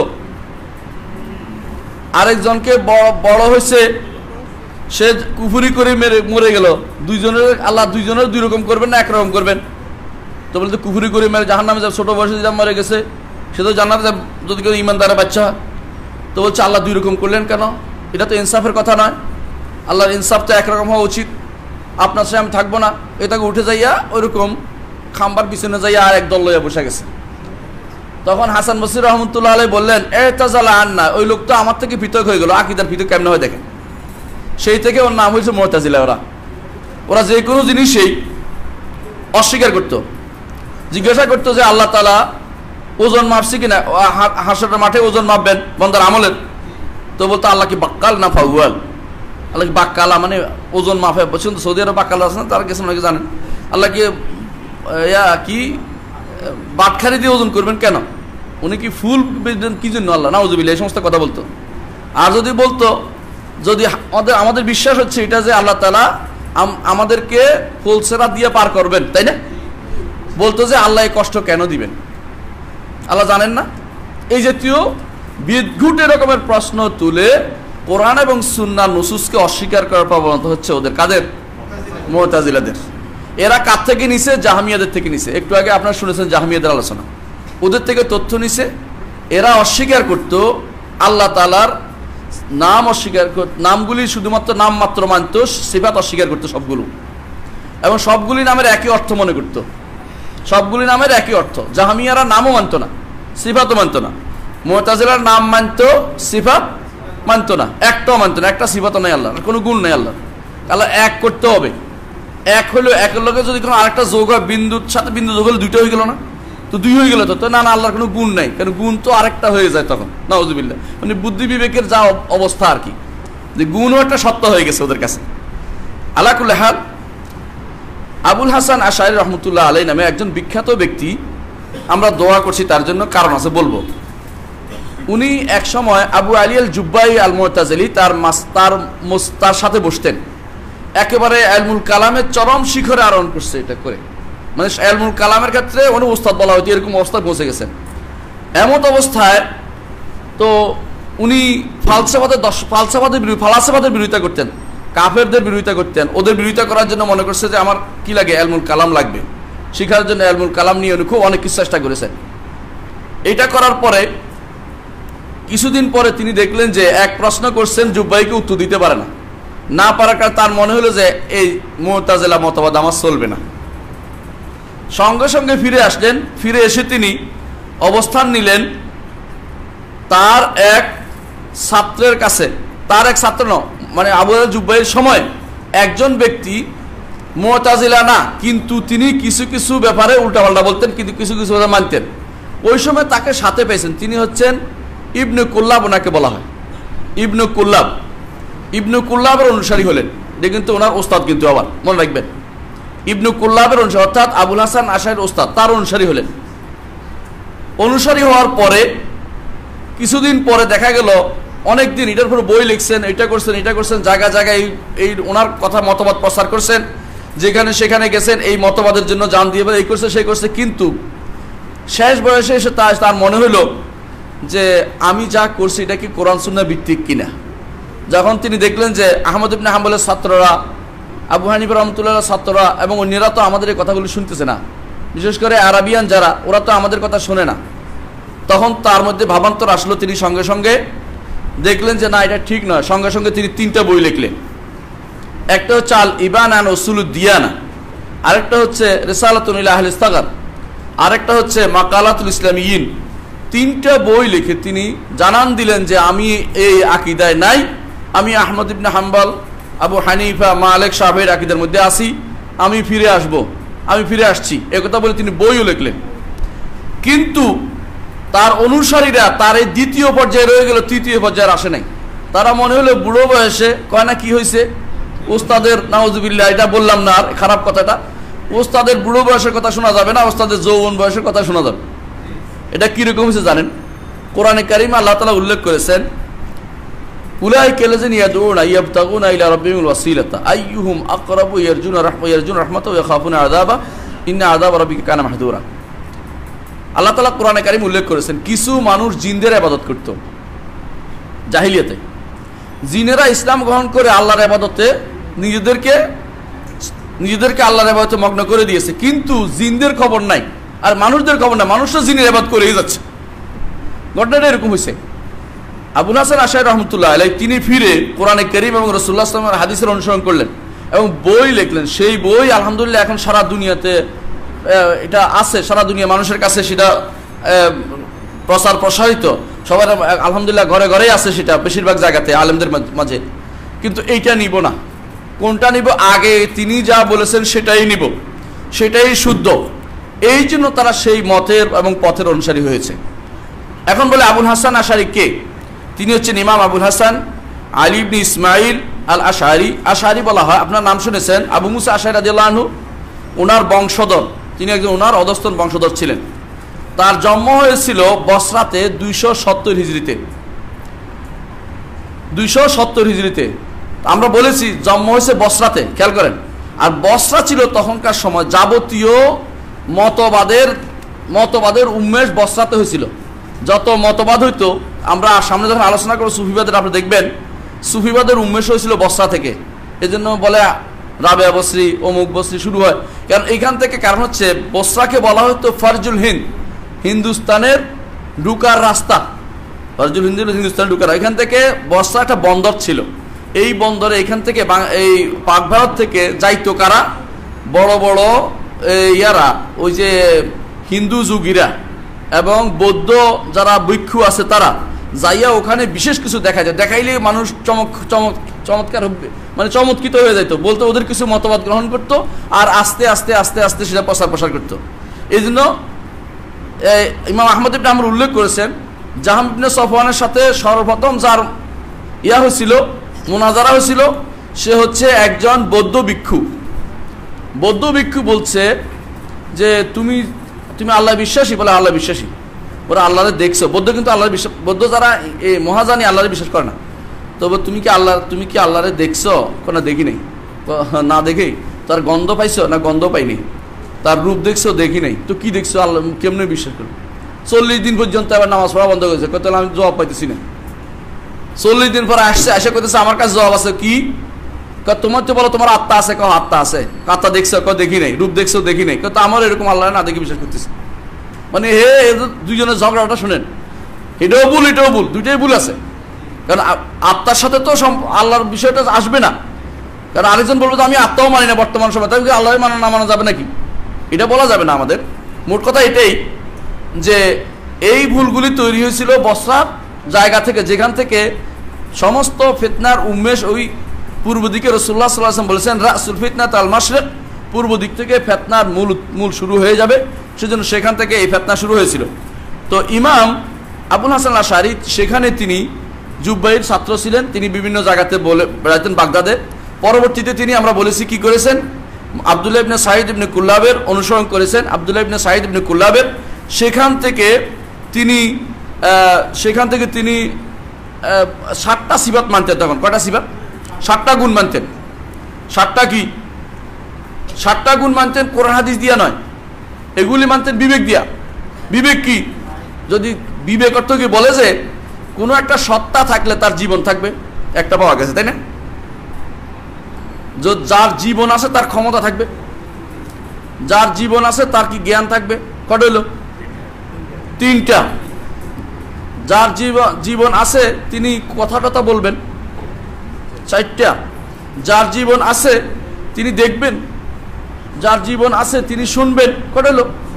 6টা। আর একটা যে এরাদা, ইচ্ছা থাকবে। এইগুলি তো বলা হলো যেগুলি কোরআনে বলছে, কারণ আমরা ওইদিকে তাকাবো না, আমরা বিবেকে বুঝছি এই 7টা। তো কোরআনে ওইগুলি বলছে, সেগুলি তারা মানতো না কোনোভাবে, সেগুলো উল্লেখ করবো কি করতো না। তাহলে এই সময়ে দ্বিতীয় পর্যায়ে এসে তার জীবনের দ্বিতীয় পর্যায়ে, 3 নম্বর না, দ্বিতীয় 2 নম্বর পর্যায়ে এসে তিনি 7টি সিফাতে বিশ্বাস করতেন। তৃতীয় পর্যায়ে এসে তিনি সমস্ত সিফাতে বিশ্বাস করেছেন এবং বলেছেন যে আল্লাহর সমস্ত সিফাত সাব্যস্ত করি আমি কোন রকম ধরন নির্ধারণ ছাড়া, যেটা ইমাম মালিক বলেছেন যে আল ইস্তিওয়া মালুমুন, যে আরশের উপর উঠা এটা জানা, ওয়াল কাইফু মাজহুলুন, ধরন আমাদের জানা নেই, ওয়া সুয়ালু আনহু বিদআ, এই প্রশ্ন করাটা বিদআত, ওয়াল ঈমান বি ওয়াজিব, এর উপর ঈমান আনা ওয়াজিব। এইটার উপরে বিশ্বাসী হয়ে গেছেন। এটা একটি আহলুস সুন্নাহ ওয়াল জামাতের মৌলিক কায়দা যে আমরা অর্থ জানি, ধরন জানি না। অর্থ জানি, ধরন জানি না। যে ব্যক্তি বলবে অর্থ জানি না, ধরন জানি না, সে কিন্তু সে জাহমি। কারণ সে জাহমিয়াদের মতে অস্বীকার করছে, মূলত শব্দ বলতেছে। শব্দ তো উদ্দেশ্য না, উদ্দেশ্য অর্থ সহ। কোরআনে কারীমের শব্দ অর্থ দুইটাই উদ্দেশ্য, শুধু শব্দ উদ্দেশ্য না। যদি শুধু মানার কারণে তার কোনো ফায়দা হচ্ছে না, এটাই। তাহলে আমরা বলি ইমাম আবুল হাসান আশআরী 3 নম্বর দৌরে এসে, 3 নম্বর স্তরে এসে তিনি আল্লাহর সমস্ত নাম গুণ স্বীকার করতেন। গুণগুলিকে তিনি কোনো রকমের ধরন নির্ধারণ করতেন না, কোনো তাসবিহ দিতেন না। তাসবিহ বুঝছেন? মত, অমুকের মত বা অমুকের মতো দিতেন না। ওলা তাতিল, এবং সেটাকে অর্থহীন করতেন না, অপব্যাখ্যা করতেন না, পরিবর্তন করতেন না, এবং উপমাও দিতেন না। এই অবস্থায় তিনি বই লিখছেন আল ইবান আন উসুলুদ্দিন। আমরা বলেছি 3টি বই লিখেছেন। আবুল হাসান আশআরী তিনি মারা গেছেন 324 হিজরিতে, 324 হিজরিতে, এবং বাগদাদে তার দাফন হয়েছিল। তিনি মৃত্যুর সময় আশায়েরার মতবাদী লোকেরা তাকে গ্রহণ করে নাই। তখনকার সময় তাকে গ্রহণ করেছিল যারা তখনকার সহি আকীদার ছিল, তারা শুধু গ্রহণ করেছে। এবং বলা হয়েছিল তখন আলিয়াউম মাতা নাসিরুস সুন্নাহ, আজকে সুন্নতের যিনি সাহায্যকারী ছিলেন তিনি মারা গেছেন, এরকম অবস্থা তার পৌঁছে গিয়েছিল। কিন্তু এই মতবাদটা, দ্বিতীয় স্তরে যে মতবাদটা, এটা কিন্তু কার আসলে আমরা পাইলাম? আব্দুল্লাহ ইবনে সাঈদ ইবনে কুল্লাব। এই জন্য বর্তমানে যারা আশায়েরা বলে নিজেদেরকে দাবি করে, তারা আসলে আশায়েরা না, তারা হচ্ছে কুল্লাবিয়া। তারা কারা? কি কুল্লাবিয়া। এরা আশায়েরা নয়। ইমাম আবুল হাসান আশআরী রহমতুল্লাহ আলাইহি, এই জন্য আমরা রহমতুল্লাহ আলাইহি বারবার বলতেছি, কারণ তিনি ফিরে এসেছিলেন, সহি আকীদায় ছিলেন তিনি শেষ পর্যন্ত। কিন্তু আব্দুল্লাহ ইবনে সাঈদ ইবনে কুল্লাব তিনি শেষ ওই আকীদা ছিলেন। বর্তমানে যারা অনুসরণ করে তারা প্রত্যেকেই কুল্লাবিয়ার অনুসরণ করে, আবুল হাসান আশারীর অনুসরণ করে না। আচ্ছা, এই অবস্থায় তারা এই অবস্থায় বিশেষ করে যখন তিনি চলে গেলেন, তার অনুসারীরা নয়, যারা তার দ্বিতীয় স্তর অনুসারী ছিল, এরা আহলে কালাম শাস্ত্রকে বেশি প্রাধান্য দিতে আরম্ভ করলো। এবং এদের মধ্যে একদল তাসাউফে ঢুকলো। এখানে তাসাউফ এবং এলমুল কালাম একসাথে হয়ে গেছে, একাকার হয়ে গেছে। এটা আমি বলবো কারা কারা ঢুকাচ্ছে, নাম একটু পরে বলতেছি। আরেক দল ফালসাফায় ঢুকলো, দর্শন শাস্ত্রে আবার ঢুকে গেল উল্টা, এদেরও নাম বলবো একটু পরে দেখবেন। তারপরে সবশেষে এসে এরা কি করলো, যে না, আমরা অস্বীকার করলাম যে আবুল হাসান আশারীর 3 নম্বর স্তরে ছিল না, বরং তিনি 2 স্তরে ছিলেন। 3 নম্বর স্তর এরা বানাইছে, যারা এই আহমদ ইবনে হাম্বল অনুসারী, এই লোকগুলি বানাইছে, ইমামদের অনুসারী এরা বানাইছে। আসলে এনার 3য় স্তর ছিলই না, এরকম অস্বীকার করে বসলো একদম। কিন্তু আল্লাহ তাআলার রহমত সবসময় কিছু না কিছু জিনিস প্রকাশ পেয়ে যায়। সেটা হচ্ছে এই 2য় স্তরের ইমামদের, যারা পরবর্তীতে আবুল হাসান আশআরীর পরে ইমাম ছিলেন, তার মধ্যে একজন ছিলেন ইমাম বাকিল্লানি। আমাদের দার্সগুলো আজকে একটু অনেকের পছন্দ হবে না, কিন্তু জিনিসটা খুব জরুরি জানার। ইমাম বাকিল্লানি রহমতুল্লাহ আলাইহি তিনি 328 থেকে 403 পর্যন্ত তিনি দুনিয়াতে বেঁচে ছিলেন। ওই সময় তিনি কুল্লাবি মাযহাবটাকে একটু সাজাইছেন সুন্দর করে। উনি প্রথম এই কাজটা করেছেন। সাজানোর পরে তাওহীদের মধ্যে আজায়েব জিনিস নিয়ে আসেন। তিনি বললেন যে তাওহীদ কোরআন হাদিস দিয়ে সাব্যস্ত হবে না, তাওহীদ সাব্যস্ত হবে আকল দিয়ে, বিবেক দিয়ে সাব্যস্ত করতে হবে। কারণ তাওহীদ যদি কোরআন হাদিস দিয়ে সাব্যস্ত করতে হয়, তার নাকি দাওর আসে। দাওর বুঝেন কিনা? যে কোরআন, তাওহীদ কি দিয়ে সাব্যস্ত? কোরআন দিয়ে। তো কোরআন কি দিয়ে সাব্যস্ত হয়েছে? তো বলছে কোরআন তো আল্লাহ বলছে, তো ঘুরে ফিরে তো আল্লাহর কাছে চলে গেছেন। আমরা আল্লাহ তাওহীদ কেমন সাব্যস্ত করলাম? এই চালাকি করে কোরআন হাদিস দিয়ে তাওহীদ সাব্যস্ত করতে রাজি হলেন না। ওনাদের মান থেকে প্যাচ, এটার নাম আর কি, এটা মান থেকে প্যাচ দিলেন। তারপরে তিনি কিন্তু আল্লাহর খাস রহমত হচ্ছে, তিনি যখন আল্লাহর নাম ও সিফাত নিয়ে আলোচনা করছেন, ধীরে ধীরে তিনি ফিরে গেলেন। অনেকগুলো সিফাত তিনি সাব্যস্ত করে ফেলেন। সিফাতুল খাবারিয়াগুলি সাব্যস্ত করলেন। সিফাত খাবারিয়া কি? সিফাত 2 রকমের, একটি হচ্ছে ফেইলিয়া, একটি হচ্ছে জাতিয়া।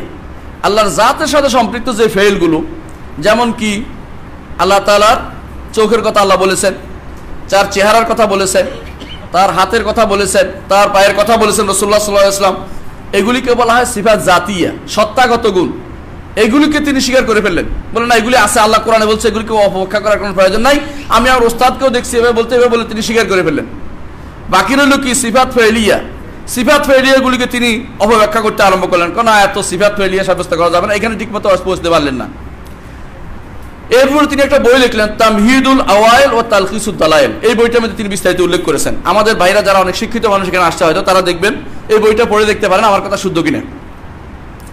এরপরে তিনি ইমাম এই বাকিল্লানি রহমতুল্লাহ একটা বড় গুণ হচ্ছে, তিনি এমন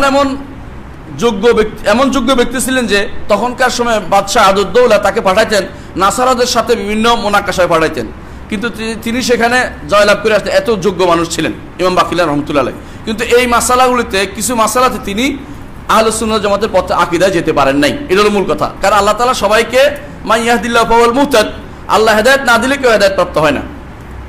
দ্বিতীয় একজন বিখ্যাত ব্যক্তি হচ্ছে আশারীদের একজন হচ্ছে আবু ইসহাক শিরাজি রহমতুল্লাহ আলাইহি, যার কথা আপনারা শুনে থাকেন। উনি বলে আল মুহাজ্জাব লিশিরাজি। ইমাম নওয়াবী যে কিতাবের ব্যাখ্যা করে আল মাজমু লিখছেন, সেই কিতাবের নাম হচ্ছে আল মুহাদ্দাব। শিরাজি তিনি তার জন্য বাগদাদের যে ওয়াজির ছিলেন নিজামুল মুলুক, তিনি একটা মাদ্রাসা প্রতিষ্ঠা করেছেন, নাম দিয়েছেন আল মাদ্রাসাতুন নিজামিয়া, বিখ্যাত মাদ্রাসা। এগুলি আমরা ইলমি আলোচনা যেহেতু মনে রাখেন, খারাপ না, ভালো কাজে লাগবে ইনশাআল্লাহ। তিনি সেখানে ইলমুল কালাম এমনভাবে প্রসার করলেন যে কোনো মূল্যে তিনি কুল্লাবিয়া, আশারিয়াল কুল্লাবিয়া যেটা, এটাকে তিনি প্রসার করলেন।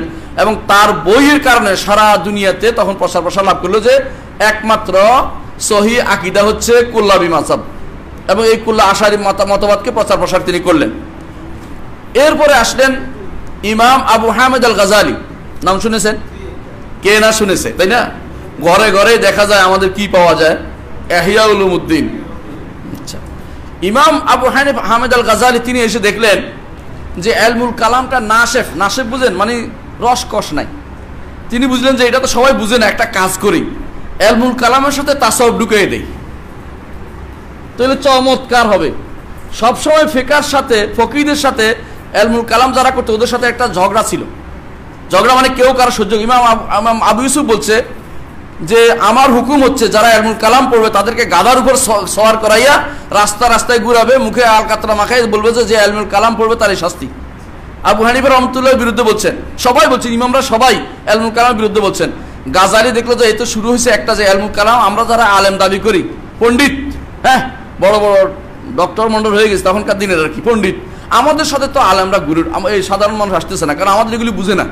একটা কাজ করি, আমি একটা মধ্যপন্থা অবলম্বন তাসাউফকে এটার সাথে মিলাই, ফকিরদেরকে এটার সাথে মিলাই দিই। তিনি একদিকে ফেকার কিতাব লিখলেন, একদিকে তাসাউফের কিতাব লিখলেন, লিখে এলমুল কালামের সাথে একসাথ করে দিলেন। আল্লাহ মাফ করুক ওনাকে, আল্লাহ তোমার ক্ষমা করুন, কারণ আছে বলবো একটু পরেই। তিনি লিখে প্রথমে তিনি বই লিখলেন, সর্বপ্রথম তিনি রদ করলেন কাকে?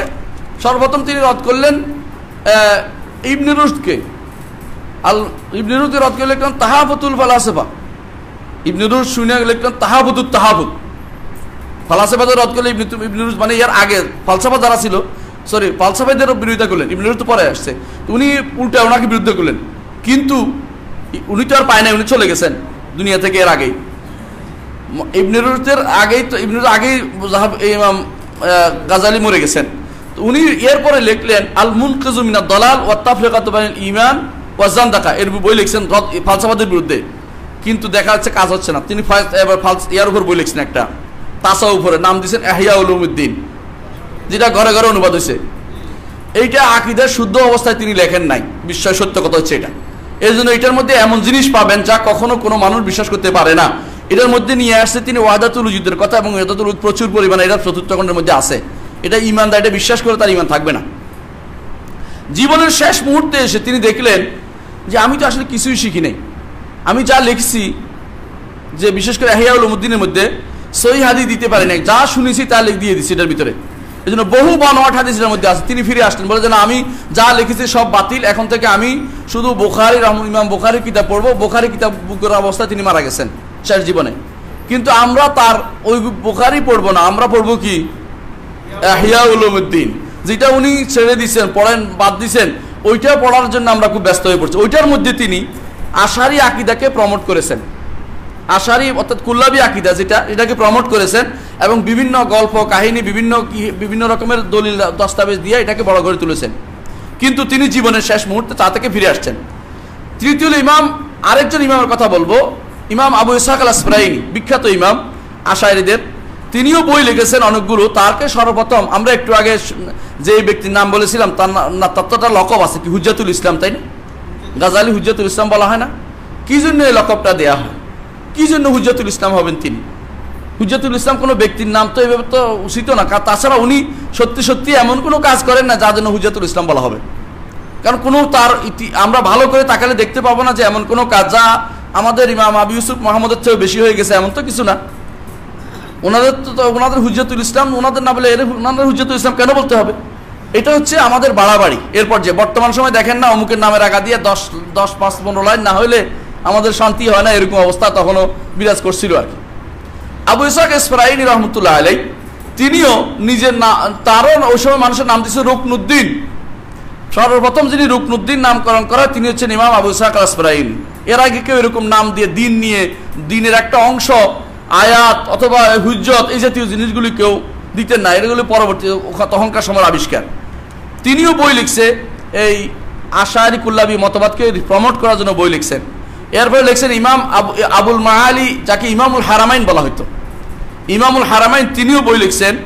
তিনি যে বই লিখছেন এটা সবচেয়ে বেশি বিখ্যাত হয়েছে এই কারণে যে তিনি আকীদা নিজামিয়া নামে একটা বই লিখছেন, এবং তিনি এই মাদ্রাসাতুন নিজামিয়া নিশাপুরে একটা মাদ্রাসাতুন নিজামিয়া প্রতিষ্ঠা করছেন। সেটার থেকে তিনি এই পশ্চিম পুরো এলাকাটাকে ইরান হতে শুরু করে এদিকে যত মুসলিম ছিল সেখানে এই আকীদাটা প্রসারের চেষ্টা চালিয়েছেন। আচ্ছা, আমরা এখন সর্বশেষ ব্যক্তির কাছে আসি যিনি সবচেয়ে বেশি এই আকীদাটাকে বরবাদ করে দিয়েছেন। তিনি হচ্ছেন ইমাম ফখরুদ্দিন আর রাজি রহমতুল্লাহ আলী। আমি রহমতুল্লাহ আলী বলছি কারণ একজন মরা মানুষের আমরা কোনো বদ আর বেশি কিছু কই না, খারাপ কিছু বলি না। তিনি কি করেছেন শোনেন। প্রথমত তিনি ছিলেন একজন দার্শনিক, তিনি আসলে আলেমদের কাতারে ওনারা ফেলে, ওনারা তো বড় আলেমে বলে, পৃথিবীতে ওনাকে শ্রেষ্ঠ আলেম উনি, যা কালাকুল হাত ফাইলসুফ আর মাহাদান তিনি ছিলেন, একদম শুধু ফাইলসুফ ছিলেন, প্রথমে জীবনের প্রথম ফাইলসুফে কাজ করছেন। এরপরে তিনি করছেন এলমু কালামের সাথে ফালসাফা এক করে ফেলছেন। আগে ফালসাফা এলমু কালামের বিরোধ ছিল, একে অপরের রদ করতে, এখন তিনি দুটাকে একসাথ করছেন, একসাথ করে খিচুড়ি বানাইয়া দিচ্ছেন, আশারিদেরকে খিচুড়ি বানিয়েছেন এখন। এখন এই জন্য দেখবেন আশারি মতবাদে বিশ্বাসী, মাতুরিদি মত বিশ্বাসী, তারা দেখবেন যে ইমাম রাজি পড়ে, সাথে সাথে ওরা ফালসাফা পড়ে, ফালসাফার বই না পড়লে হয়তো এতে কিছুই পড়ল না। তাদের বিভিন্ন ফালসাফার বই নাম আছে, মাই বুঝি অমুক তমুক মানতে দুনিয়া শেষ ফালসাফার বই। এই বেটা সর্বপ্রথম এটা একসাথ করছে, কারণ এর আগে ইমাম গাজালি হতে শুরু, ওনারা কিন্তু কখনো ফালসাফাকে পড়তে দিতেন না, বলতে নিষেধ, কোনো ছাত্র ফালসাফা পড়বি না। ওনার সর্বোচ্চ তারা কি করতেন, এলমুল কালাম নিয়ে আলোচনা, ফালসাফা ঢুকতেন না, কিন্তু উনিরা একসাথ করে দিচ্ছেন। এরপরে তিনি কি করলেন, তিনি কায়দা নির্ধারণ করে দিলেন, কিছু কায়দা। কি কায়দা? যে এই জিনিসের বাইরে যেতে পারবে না, যতক্ষণ পর্যন্ত বিবেকের বিরোধী হবে, সেটা কোরআন সুন্নাহ যেটাই হোক না কেন গ্রহণ করা যাবে না। একটা নীতি বলে দিলেন, বিবেক বিরোধী হলে কোনো কিছুকেই তিনি গ্রহণ করবেন না, এটা তিনি বলে দিলেন। আরো কি করলেন, তাফসির রাজি পড়ছেন, এমন কেউ আছে এখানে? তাফসির রাজির মধ্যে আপনি দেখবেন উনি 10টা সন্দেহ দেয়, এরপরে 2টার উত্তর দিবে আর 8টা রেখে দেয়। দিনের মধ্যে মানুষ সন্দেহ তৈরি করছেন, আপনি সন্দেহের উত্তর না দিলে আপনি সন্দেহ তৈরি করে দিচ্ছেন, এটা কিন্তু শরীয়ত অনুমোদন করে না। ইমাম রাজি রহমতুল্লাহ এই কাজটা করেছেন। এমন কি তিনি এমন একটা বই লিখেছেন, যে বইটা যদি কেউ পড়ে সে আর কোনোদিন কোরআন হাদিসে বিশ্বাস থাকবে না তার। আসাসুত তাকদিস নামে একটা বই আছে তার, ওখানে আপনারা পাইবেন, নেটে পাওয়া যায় এটা। আসাসুত তাকদিসের মধ্যে উনি বলতেছে 10টি কারণে কোরআন এবং হাদিসের শব্দের অর্থ নেওয়া যাবে না বিবেক বিরোধী হলে। 10টি কারণ বুঝছেন, 10টি কারণে। একটা হচ্ছে যেটা প্রথম হচ্ছে আকল বিরোধী হয়েছে, দ্বিতীয় হচ্ছে যে হয়তো বুঝতে ভুল করেছে, 3 নম্বর হচ্ছে এটা মাজাজ বাকি আছে, 4 নম্বর হচ্ছে এটা যিনি ব্যাখ্যা করেছেন, যিনি আরেকজনের কাছে নকল করেছেন তিনি ভুল করেছেন। এইভাবে তিনি 10টা কারণ উল্লেখ করেছেন। এই 10টি কারণ যদি কেউ বিশ্বাস করে তার কিন্তু আর ঈমান থাকার কথা না। আমরা এখন সংক্ষেপ করলাম এই জন্য। তবে একটা জিনিস আছে, কেন রহমতুল্লাহ আলাইহি বলছি এটাও শুনেন। ইমাম রাজি রহমতুল্লাহ আলাইহি তার জীবনের শেষ মুহূর্তে তওবা করছেন এবং একটা বই লিখছেন। এই জন্য আমি বলতেছি এরা সত্যিকে শেষ জমানায় আসে বুঝে আমি তো কিছুই পাইনি। তিনি বই লিখে ওই বইতে তিনি উল্লেখ করছেন তার যিনি হাদমুল লাজ্জাত, তার বলেছে যে জীবনের সমস্ত লজ্জাত শেষ হয়ে গেছে। এরপর বই লিখছেন, বলতেছে যে তার একটা বই আছে, এটাকে বলা হয় রেসালা ফিল আকীদা, রেসালা নিজামিয়া। ওটা তিনি বলতেছেন লাকাত তাআম্মাতু তুরুকুল কালামিয়া ওয়াল মানাহিজুল ফালসাফিয়া, আমি সারা জীবন ফালসাফা, দর্শন এবং কালাম শাস্ত্র নিয়ে দৌড়াদৌড়ি করছি। ফামা রাআইতুহা তাশফি আলিলান ওয়ালা তারবি গালিলান, আমি দেখছি এটা আমার পিপাসাও মিটায় না আর আমার অবস্থার উন্নতি দেয় না, আমার অবস্থা এমনি খারাপ, আমার রোগেরও কোনো মুক্তি দিচ্ছে না। ওয়ারাআইতু আকরাবাত তুরুক, আমি দেখতে পাচ্ছি সবচেয়ে নিকটস্থ তরিক হচ্ছে তরিকাতুল কোরআন, কোরআনের কথাই শুদ্ধ। আকরাউ ফিল ইসবাত, যখন আমি আল্লাহর গুণ সাব্যস্ত করতে যাই তখন আমি বলবো আর রহমান ও আল্লাহর ইস্তাওয়া, রহমান আরশের উপর উঠেছেন, বাস শেষ। ওয়া ইলাইহি ইয়াসাদুল কালিমুত তাইয়্যিব ওয়াল আমালুস সালিহ ইয়ারফাউ, তার কাছে বাণী আল্লাহর কাছে উঠে, কালেমা তাইয়্যিবের দিকে উঠে, এটা স্বীকার করতেছি আমি এখন। আকরাউ ফিন নবী, এবং যেগুলি অস্বীকার করতে হবে আল্লাহ থেকে সেগুলি আমি স্বীকার কি বলতে হবে, আল্লাহ বলছে লাইসা কামিসলিহি শাই, তার মতো কোনো কিছু নাই, সুতরাং তার মতো কোনো সাব্যস্ত করবো না। এবং আমি বলবো ওয়ালা ইউহিতুনা বিহি ইলমা, কেউ আল্লাহর ইলমের কাছেও যেতে পারবে না। এরপর তিনি আফসোস করে বলছেন মান জাররাবা তাজরিবাতি আরাফা মারিফাতি, যে কেউ আমার তাজরিবা, আমি যা পরীক্ষা করে সারা জীবন পরীক্ষা করে যা বলছি আমার সেটা পরীক্ষা করে বলবে, সে আমার কথাই বলবে, এর বাইরে যাবে না। কার কথা এটা? ইমাম রাজির কথা, রাজির কথা। এই জন্য ইমাম রাজি মরার সময় বলছেন যে তোমরা আমাকে নিশাপুরের এই বুড়ির আকীদাটা আমাকে দাও। বুড়ির আকীদা কি বুঝছেন? উনি একবার নিশাপুর গেছে, যাওয়ার পরে সবাই ওনার পিছনে দৌড়াচ্ছে, তো বুড়ি বলে দৌড়াচ্ছ কেন? বলে এখানে একজন বড় আলেম আসছে যিনি আল্লাহর অস্তিত্বের উপরে 101টা দলিলা জানে। বলে আলহামদুলিল্লাহ, আমি আল্লাহর অস্তিত্বের উপরে কোনো দলিলের দরকার নেই, আমার একটা সন্দেহ নাই, দলিলের দরকার নেই, আমি আল্লাহর বিশ্বাস করছি সরাসরি, আলহামদুলিল্লাহ আল্লাহ আছেন, আমার কোনো সমস্যা হচ্ছে না। উনি সেটা শুনছেন। মৃত্যুর সময় তিনি বসতেছেন কি জন্য? বলে যে আমাকে তো শয়তান এখন শেষ করে দিচ্ছে। শয়তান একবার বলে আল্লাহর অস্তিত্ব সম্ভব, আবার বলে সম্ভব না, তো আমি সম্ভব আর সম্ভাবনার মধ্যে দৌড়াদৌড়ি করতেছি, এর মধ্যে ঈমান চলে যাচ্ছে। তোমরা কে আসো, বুড়ির ইমানটা আমাকে দাও, আমি মরতে চাই, ইমান লয়ে মরতে চাই, আমি ওই সমস্ত ইলমুল কালাম দিয়ে আর মরতে চাই না। এটা হচ্ছে ইমাম রাজি রহমতুল্লাহ আলী। এই জন্য বলে শেষ জীবনে তিনি ফিরে আসছিলেন, কিন্তু তার অনুসারীরা ফিরে আসে নাই। তারা ওই তিনি যে সমস্ত ভুলগুলি করেছে সেগুলি তারা গ্রহণ করে নিয়ে চলেছে। আমি এখন আলোচনা করব আশারিকে, বুঝছেন, আশারি অনুসারীদের কথা বলছি। তো এখন বলবো আশারি অনুসারীদের সাথে আহলুস সুন্নাহ ওয়াল জামাতের আকীদার মধ্যে মৌলিক কি পার্থক্য আছে এটা আলোচনা করব। এক নম্বর জিনিসটা সেটা হচ্ছে আকীদা গ্রহণের নীতিমালা আছে। কিছু আকীদা গ্রহণের নীতিমালা আছে, তাই না? আপনি আকীদা কি যেখান থেকে গ্রহণ করতে পারবেন না। আকীদা গ্রহণের মৌলিক নীতি হচ্ছে, আমরা বলি যেটা আকীদা আমরা গ্রহণ করব কোরআন থেকে, তাই না? প্রত্যেকে হাদিস থেকে, ইজমা উম্মত থেকে, এবং সাহাবায়ে কেরামের আকওয়াল থাকলে সেখান থেকে। এর বাইরে আমরা আকীদা গ্রহণ করি না। এগুলি হচ্ছে আকীদা, কোরআন সুন্নাহ এবং সাহাবায়ে কেরামের সহিহ আকওয়াল। কারণ তারা যদি বলে থাকেন এরা বুঝাতে হবে এটা ওখান থেকে শিখছে রাসূলুল্লাহ সাল্লাল্লাহু আলাইহি ওয়াসাল্লাম থেকে, অথবা কোনো তারা যেহেতু রাসূলুল্লাহ সাল্লাল্লাহু আলাইহি ওয়াসাল্লামের সাথে ছিলেন, এগুলি তাদের সত্য কথাই বলেছেন। আর কি ইজমা তো ইজমা সাহাবা মূলত। এর বাইরে আকীদার কোনো সূত্র নাই, এটা হলো আমরা বিশ্বাস করি। এটা তো মূল কথা। আচ্ছা, এখন আসি আকীদা গ্রহণের কিছু নীতিমালা আছে। এটা আকীদা কিভাবে নিবে এটা বলছি। এক নম্বর নীতি হচ্ছে যে আকীদা গ্রহণের ক্ষেত্রে প্রথম নীতি হচ্ছে কোরআন এবং সুন্নায় যা আছে, আহলুস সুন্নাহ ওয়াল জামাতের কথা বলছি, আমরা আশারীদের কথা বলছি না। আমি 6টা নীতি বলবো, মনে রাখবেন। এক নম্বর হচ্ছে কোরআন এবং সুন্নায় যা আসছে এগুলিকে ঈমান আনতে হবে এবং যথাযথভাবে সেটাকে মেনে নিতে হবে। কোনো রকমের কথা বাক্য বেছাড়া কোরআন এবং সুন্নাহ যা আসছে তার উপর ঈমান আনতে হবে এবং মেনে নিতে হবে।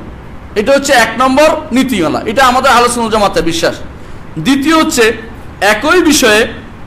একই বিষয়ে কোরআনে কারীম এবং হাদিসের মধ্যে বিভিন্ন জায়গায় যা যা আছে সবগুলি একসাথে করে হুকুম দিতে হবে আমাদের। বুঝছেন কিনা কথাটা? বুঝেন নাই? ধরেন কোরআনে কারীমে এখানে আসছে কুল হুয়াল্লাহু আহাদ, বলুন আল্লাহ এক, তাই না? আর এখানে বলছে আল্লাহ তাআলা ওহু আল্লাহু ফিস সামা ওয়া ফিল আরদি ইয়ালামু সিররাকুম ওয়া জাহরাকুম, তিনি আসমান এবং জমিনে ইলাহ।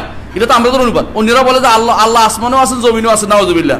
আমরা বলি যে না, এই তিনি আরশের উপর আছেন, তিনি বহু জায়গায় বলেছেন, 7 জায়গায় বলেছেন কোরআনে কারীমে, তাই না? রাসূলুল্লাহ সাল্লাল্লাহু আলাইহি ওয়াসাল্লামের এটার উপর হাজার দলিল আছে, একটা দুইটা না। ইমাম যাহাবী রাহমাতুল্লাহ দুইটা বই লিখছেন, একটা হচ্ছে আল উলু, অর্থাৎ তিনি আরশের উপরে, আরেকটা হচ্ছে আল আরশ।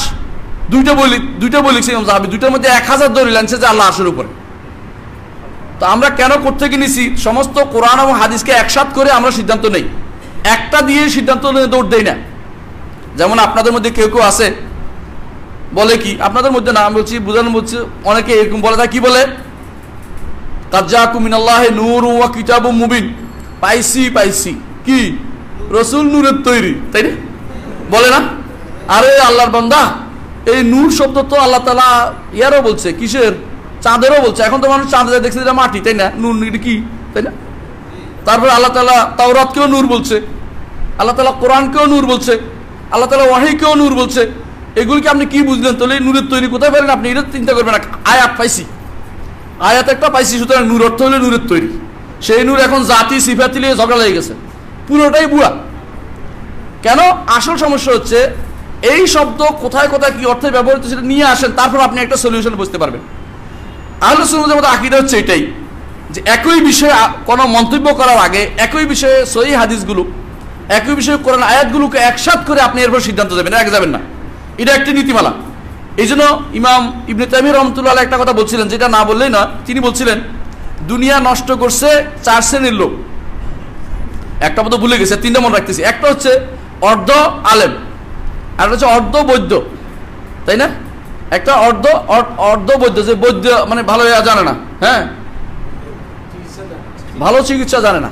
আর হচ্ছে অর্ধেক আলেম, আর হচ্ছে অর্ধকারী, কেরাত নষ্ট করে দিবে, তাই না? আরেকটা ভুলে গেছি, যাক 4টা বলছে উনি। এই 4 শ্রেণীর লোক দুনিয়া নষ্ট করছে।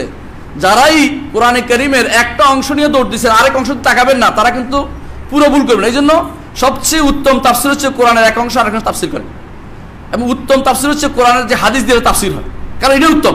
এরপর উত্তম তাফসির হচ্ছে সাহাবায়ে কেরামের কথা যে তাফসির, এটা আপনি নিজের মতো করে একটা শব্দ পাইলে আর তাফসির করে দিলে, এটা তো ঠিক না। এটা হচ্ছে বেদাতীদের কায়দা। এটার জন্য আমরা আলোচনা করব। তাহলে দুইটা দিন নীতিমালা বলবো। একটা কি, আল্লাহর কথার ঈমান এবং তাসলিম। 1 নম্বর, কোরআন এবং সুন্নাহর উপর যে কোনো শব্দের উপর ঈমান আনতে হবে এবং মেনে নিতে হবে। 2 নম্বর হচ্ছে যে সবগুলি একই বিষয়ের কথা একত্র করতে হবে, হঠাৎ করে বলে দেওয়া যাবে না যে এটা এই বিশ্বাস। 3 নম্বর হচ্ছে যে আমরা বিশ্বাস করি যে তাওহীদের যত নীতিমালা আল্লাহ কোরআনে বলে দিচ্ছে, অথবা রাসূল সাল্লাল্লাহু আলাইহি ওয়াসাল্লাম হাদিসে বলছে, এর বাইরে যাওয়ার দরকার নেই। কারণ ঈমান আনছে যারা যুগে যুগে, ঈমান যারা আনছে তারা কি ইলমুল কালাম জানতো? ইলমুল কালাম না জানলে কি সমস্যা হয়েছে? ইমাম দিমিয়াতি রাহমাতুল্লাহ আলাইহি তার একটা কিতাব আছে, দিমিয়াতি, একটা ফাদাইল আওকাতের উপর তার একটা কিতাব আছে বড়। এটা নিয়ে আসছেন আমাদের ইমাম আব্দুল আজিজ দেহলভী রহমতুল্লাহ আলাইহি।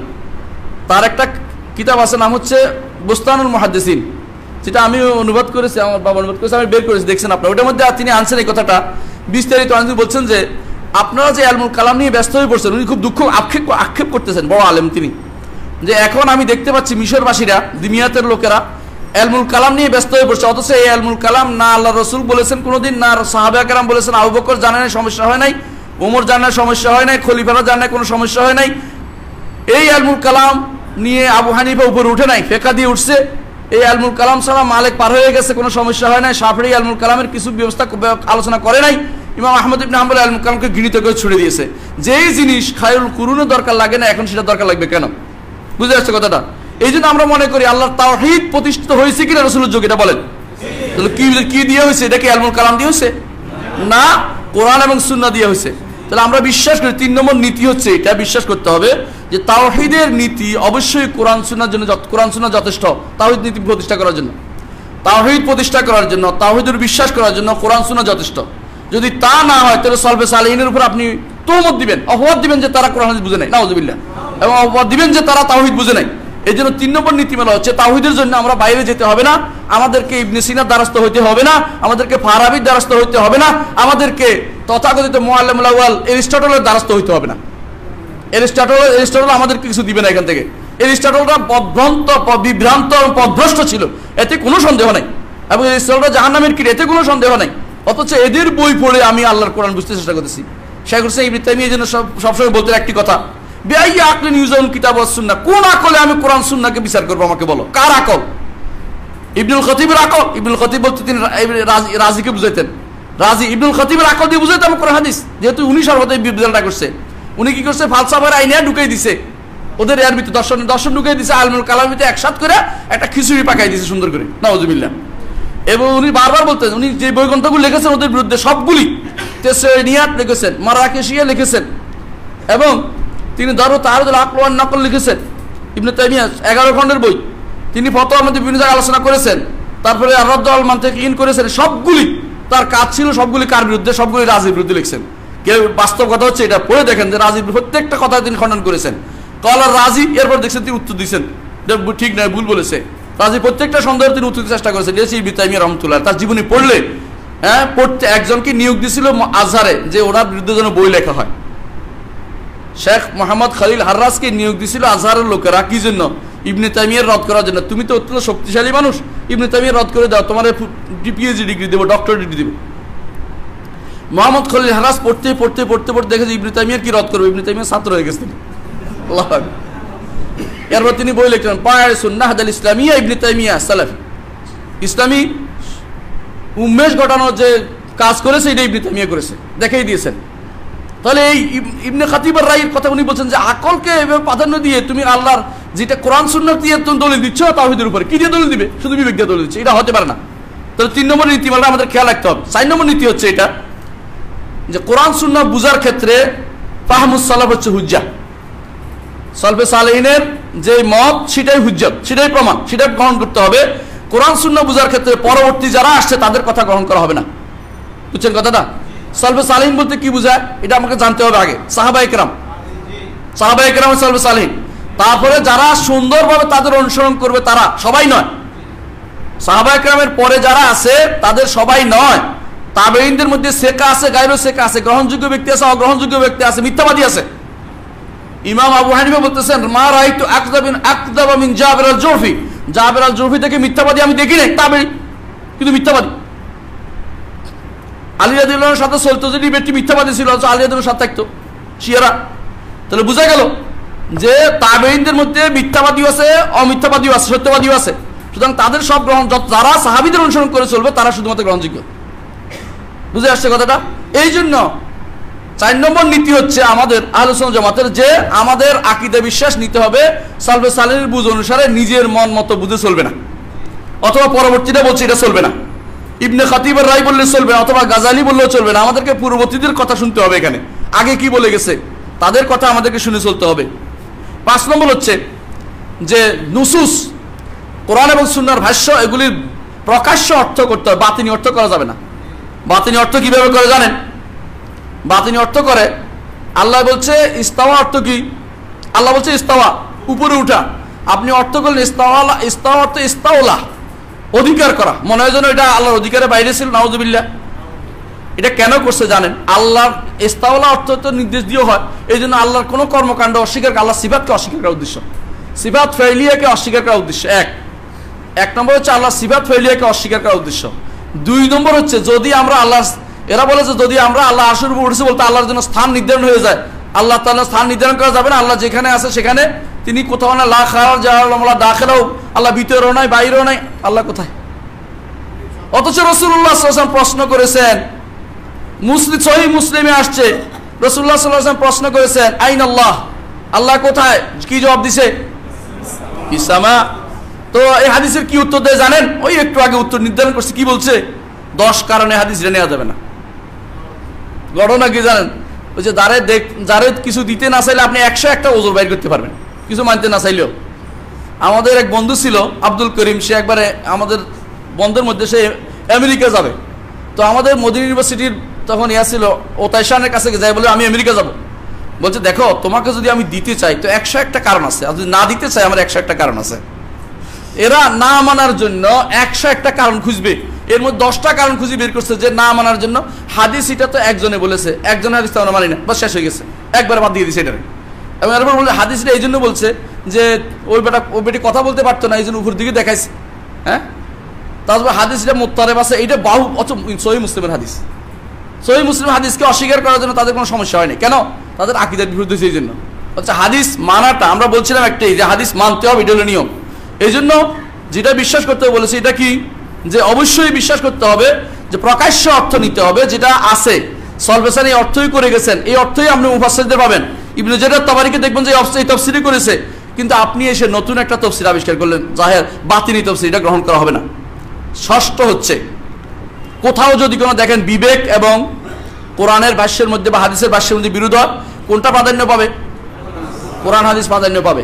এই 6টা নীতি আমি বললাম, এখন এই জন্য বলবো 6টা নীতির মধ্যে আমরা দেখব যে আশায়রারা কি কি নীতি গ্রহণ করে, এটা বলার জন্য এত ঘুরেছি। এখন আশায়রারা বলে যে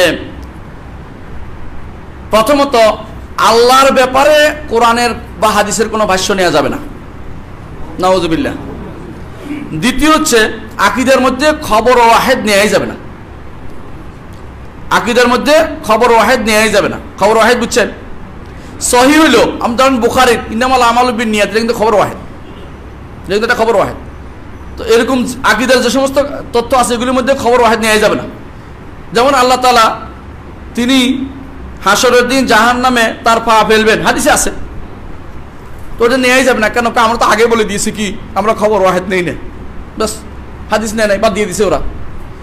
আল্লাহ রসুলের হাদিসকে বাদ দিতে হলে তাদেরকে নীতিটা উপরে উঠছে, অসুল তাদের কাছে উপরে, রসুলের হাদিস নিচে, নাউযুবিল্লাহ। এটা হচ্ছে তাদের লিখিত, একটা একটা দেখাতে পারতো, বইতে আছে এগুলো, আমরা বই থেকে শুধু নিয়ে আসছি বলার জন্য। 2 নম্বর হচ্ছে তবে সামরিয়াতের মধ্যে গ্রহণ করা যাবে। সামরিয়াত বুঝেন, ওরা 2 ভাগ করছে, আকীদারে 2 ভাগ করছে।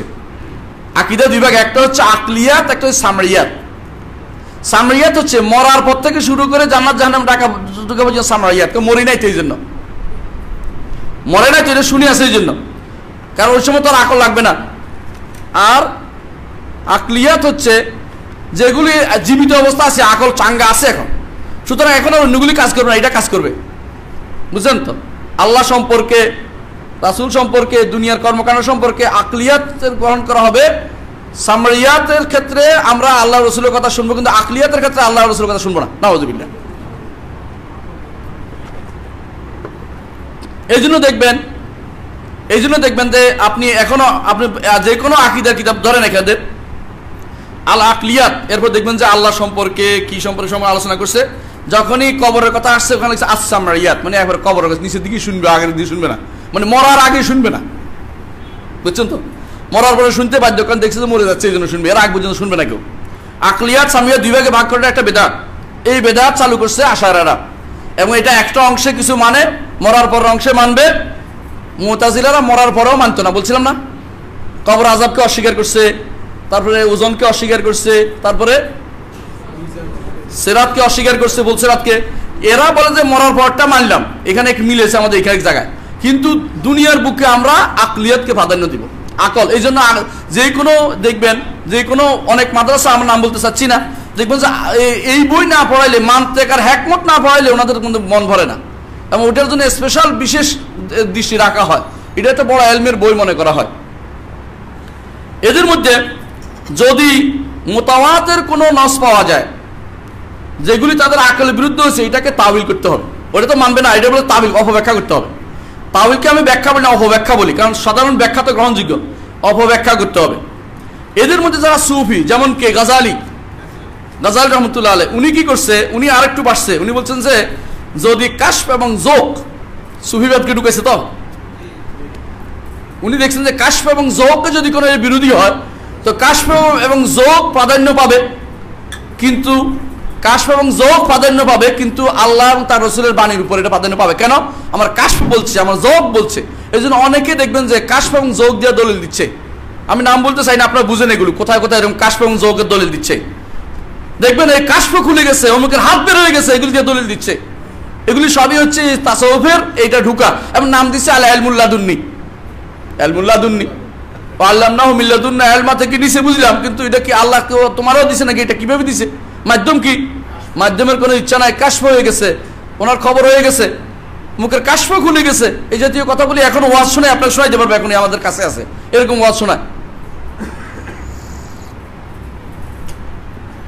আচ্ছা, মানলাম, এটা বোঝা গেল যে তারা, আমি যেটা বলতে চাচ্ছি, তারা হচ্ছে কোনো কোনো আকীদার আল্লাহ সংক্রান্ত জায়গাতে আকল ছাড়া কেউ চলতে পারবে না, ওটা বলে। আচ্ছা, সংখ্যা হচ্ছে তৃতীয় হচ্ছে যে কোনো কোনো জায়গাতে আকল এবং নকল দুটাকে মানতে চায়। একটা কি? আল্লাহকে দেখার বিষয়টি, যেহেতু এটা আখিরাতের সাথে সম্পৃক্ত, আর দুনিয়াতে বলছে, এই জন্য এটাকে মানতে রাজি আছে। আখিরাতে আল্লাহকে দেখা যাবে কিনা? আকল এবং নকল দুটাতে মানছে রাজি। আকলে কেমন মানছে? তো অস্বীকার করার কিছু নাই, নকলে আসছে যেহেতু, আর সেই সমাজে কি হবে দেখবে, এটা পরের ব্যাপার, এই জন্য। আর একটাতে তারা বলে যে শুধু কোরআন হাদিসের কথাই চলবে, এটা ঠিক মানে, এটা কি সামরিয়াত, অর্থাৎ মৃত্যুর পর থেকে শুরু করে জান্নাতে যাওয়া পর্যন্ত এটা শুধু সামরিয়াত, এখানে আর আকলের কথা বলে না। কিন্তু দুনিয়ার বুকে যেখানে বেশি দরকার তাওহীদের ব্যাপারে, এখানে আকল দিয়ে প্রাধান্য দেয়। আচ্ছা, এদের মধ্যে আরেক গোষ্ঠী আছে, তারা বলে যে, যেটা বিশেষ করে রাজি যেটা বলছে, যে কখনো আল্লাহ রাসূলের হাদিস কোনোটাই ইয়াকিনের ফায়দা দেয় না, জন্নের ফায়দা দেয়। জন বুঝছেন, ধারণা, অর্থাৎ ধারণা, এটাকে বলা হয় কেউ গালবুজ্জন বলেন, অথবা সুধারণা বা প্রাধান্য ধারণা যেটা বলে, কিন্তু ইয়াকিনের ফায়দা দেয় না। অথচ আমরা বিশ্বাস করি সহিহ হাদিস হলে কোরআনে কারীম এটা ইয়াকিনের ফায়দা দিচ্ছে, সহিহ হাদিস হলে ইয়াকিনের ফায়দা দিতে আমরা বিশ্বাস করি, এটা আহলে সুন্নাত ওয়াল জামাতের আকীদা। কিন্তু তারা বিশ্বাস করে না জনের ফায়দা, জন হলো ধারণা, সুতরাং ধারণা বাদ দিলে অসুবিধা কি? বাদ দিলাম। আর এদের বলে জন যেহেতু ধারণা, আর আকল যেহেতু শক্তিশালী, সুতরাং আকল দিয়ে জনকে আমরা তাড়াই দিব। এর অর্থ হচ্ছে আকল হচ্ছে কাতই, অকাট্য, আর জন হচ্ছে ধারণা বাদ দিলে হয়, আকলটা নিলে হয়, এজন্য বিবেককে প্রাধান্য দিচ্ছে এদের মধ্যে।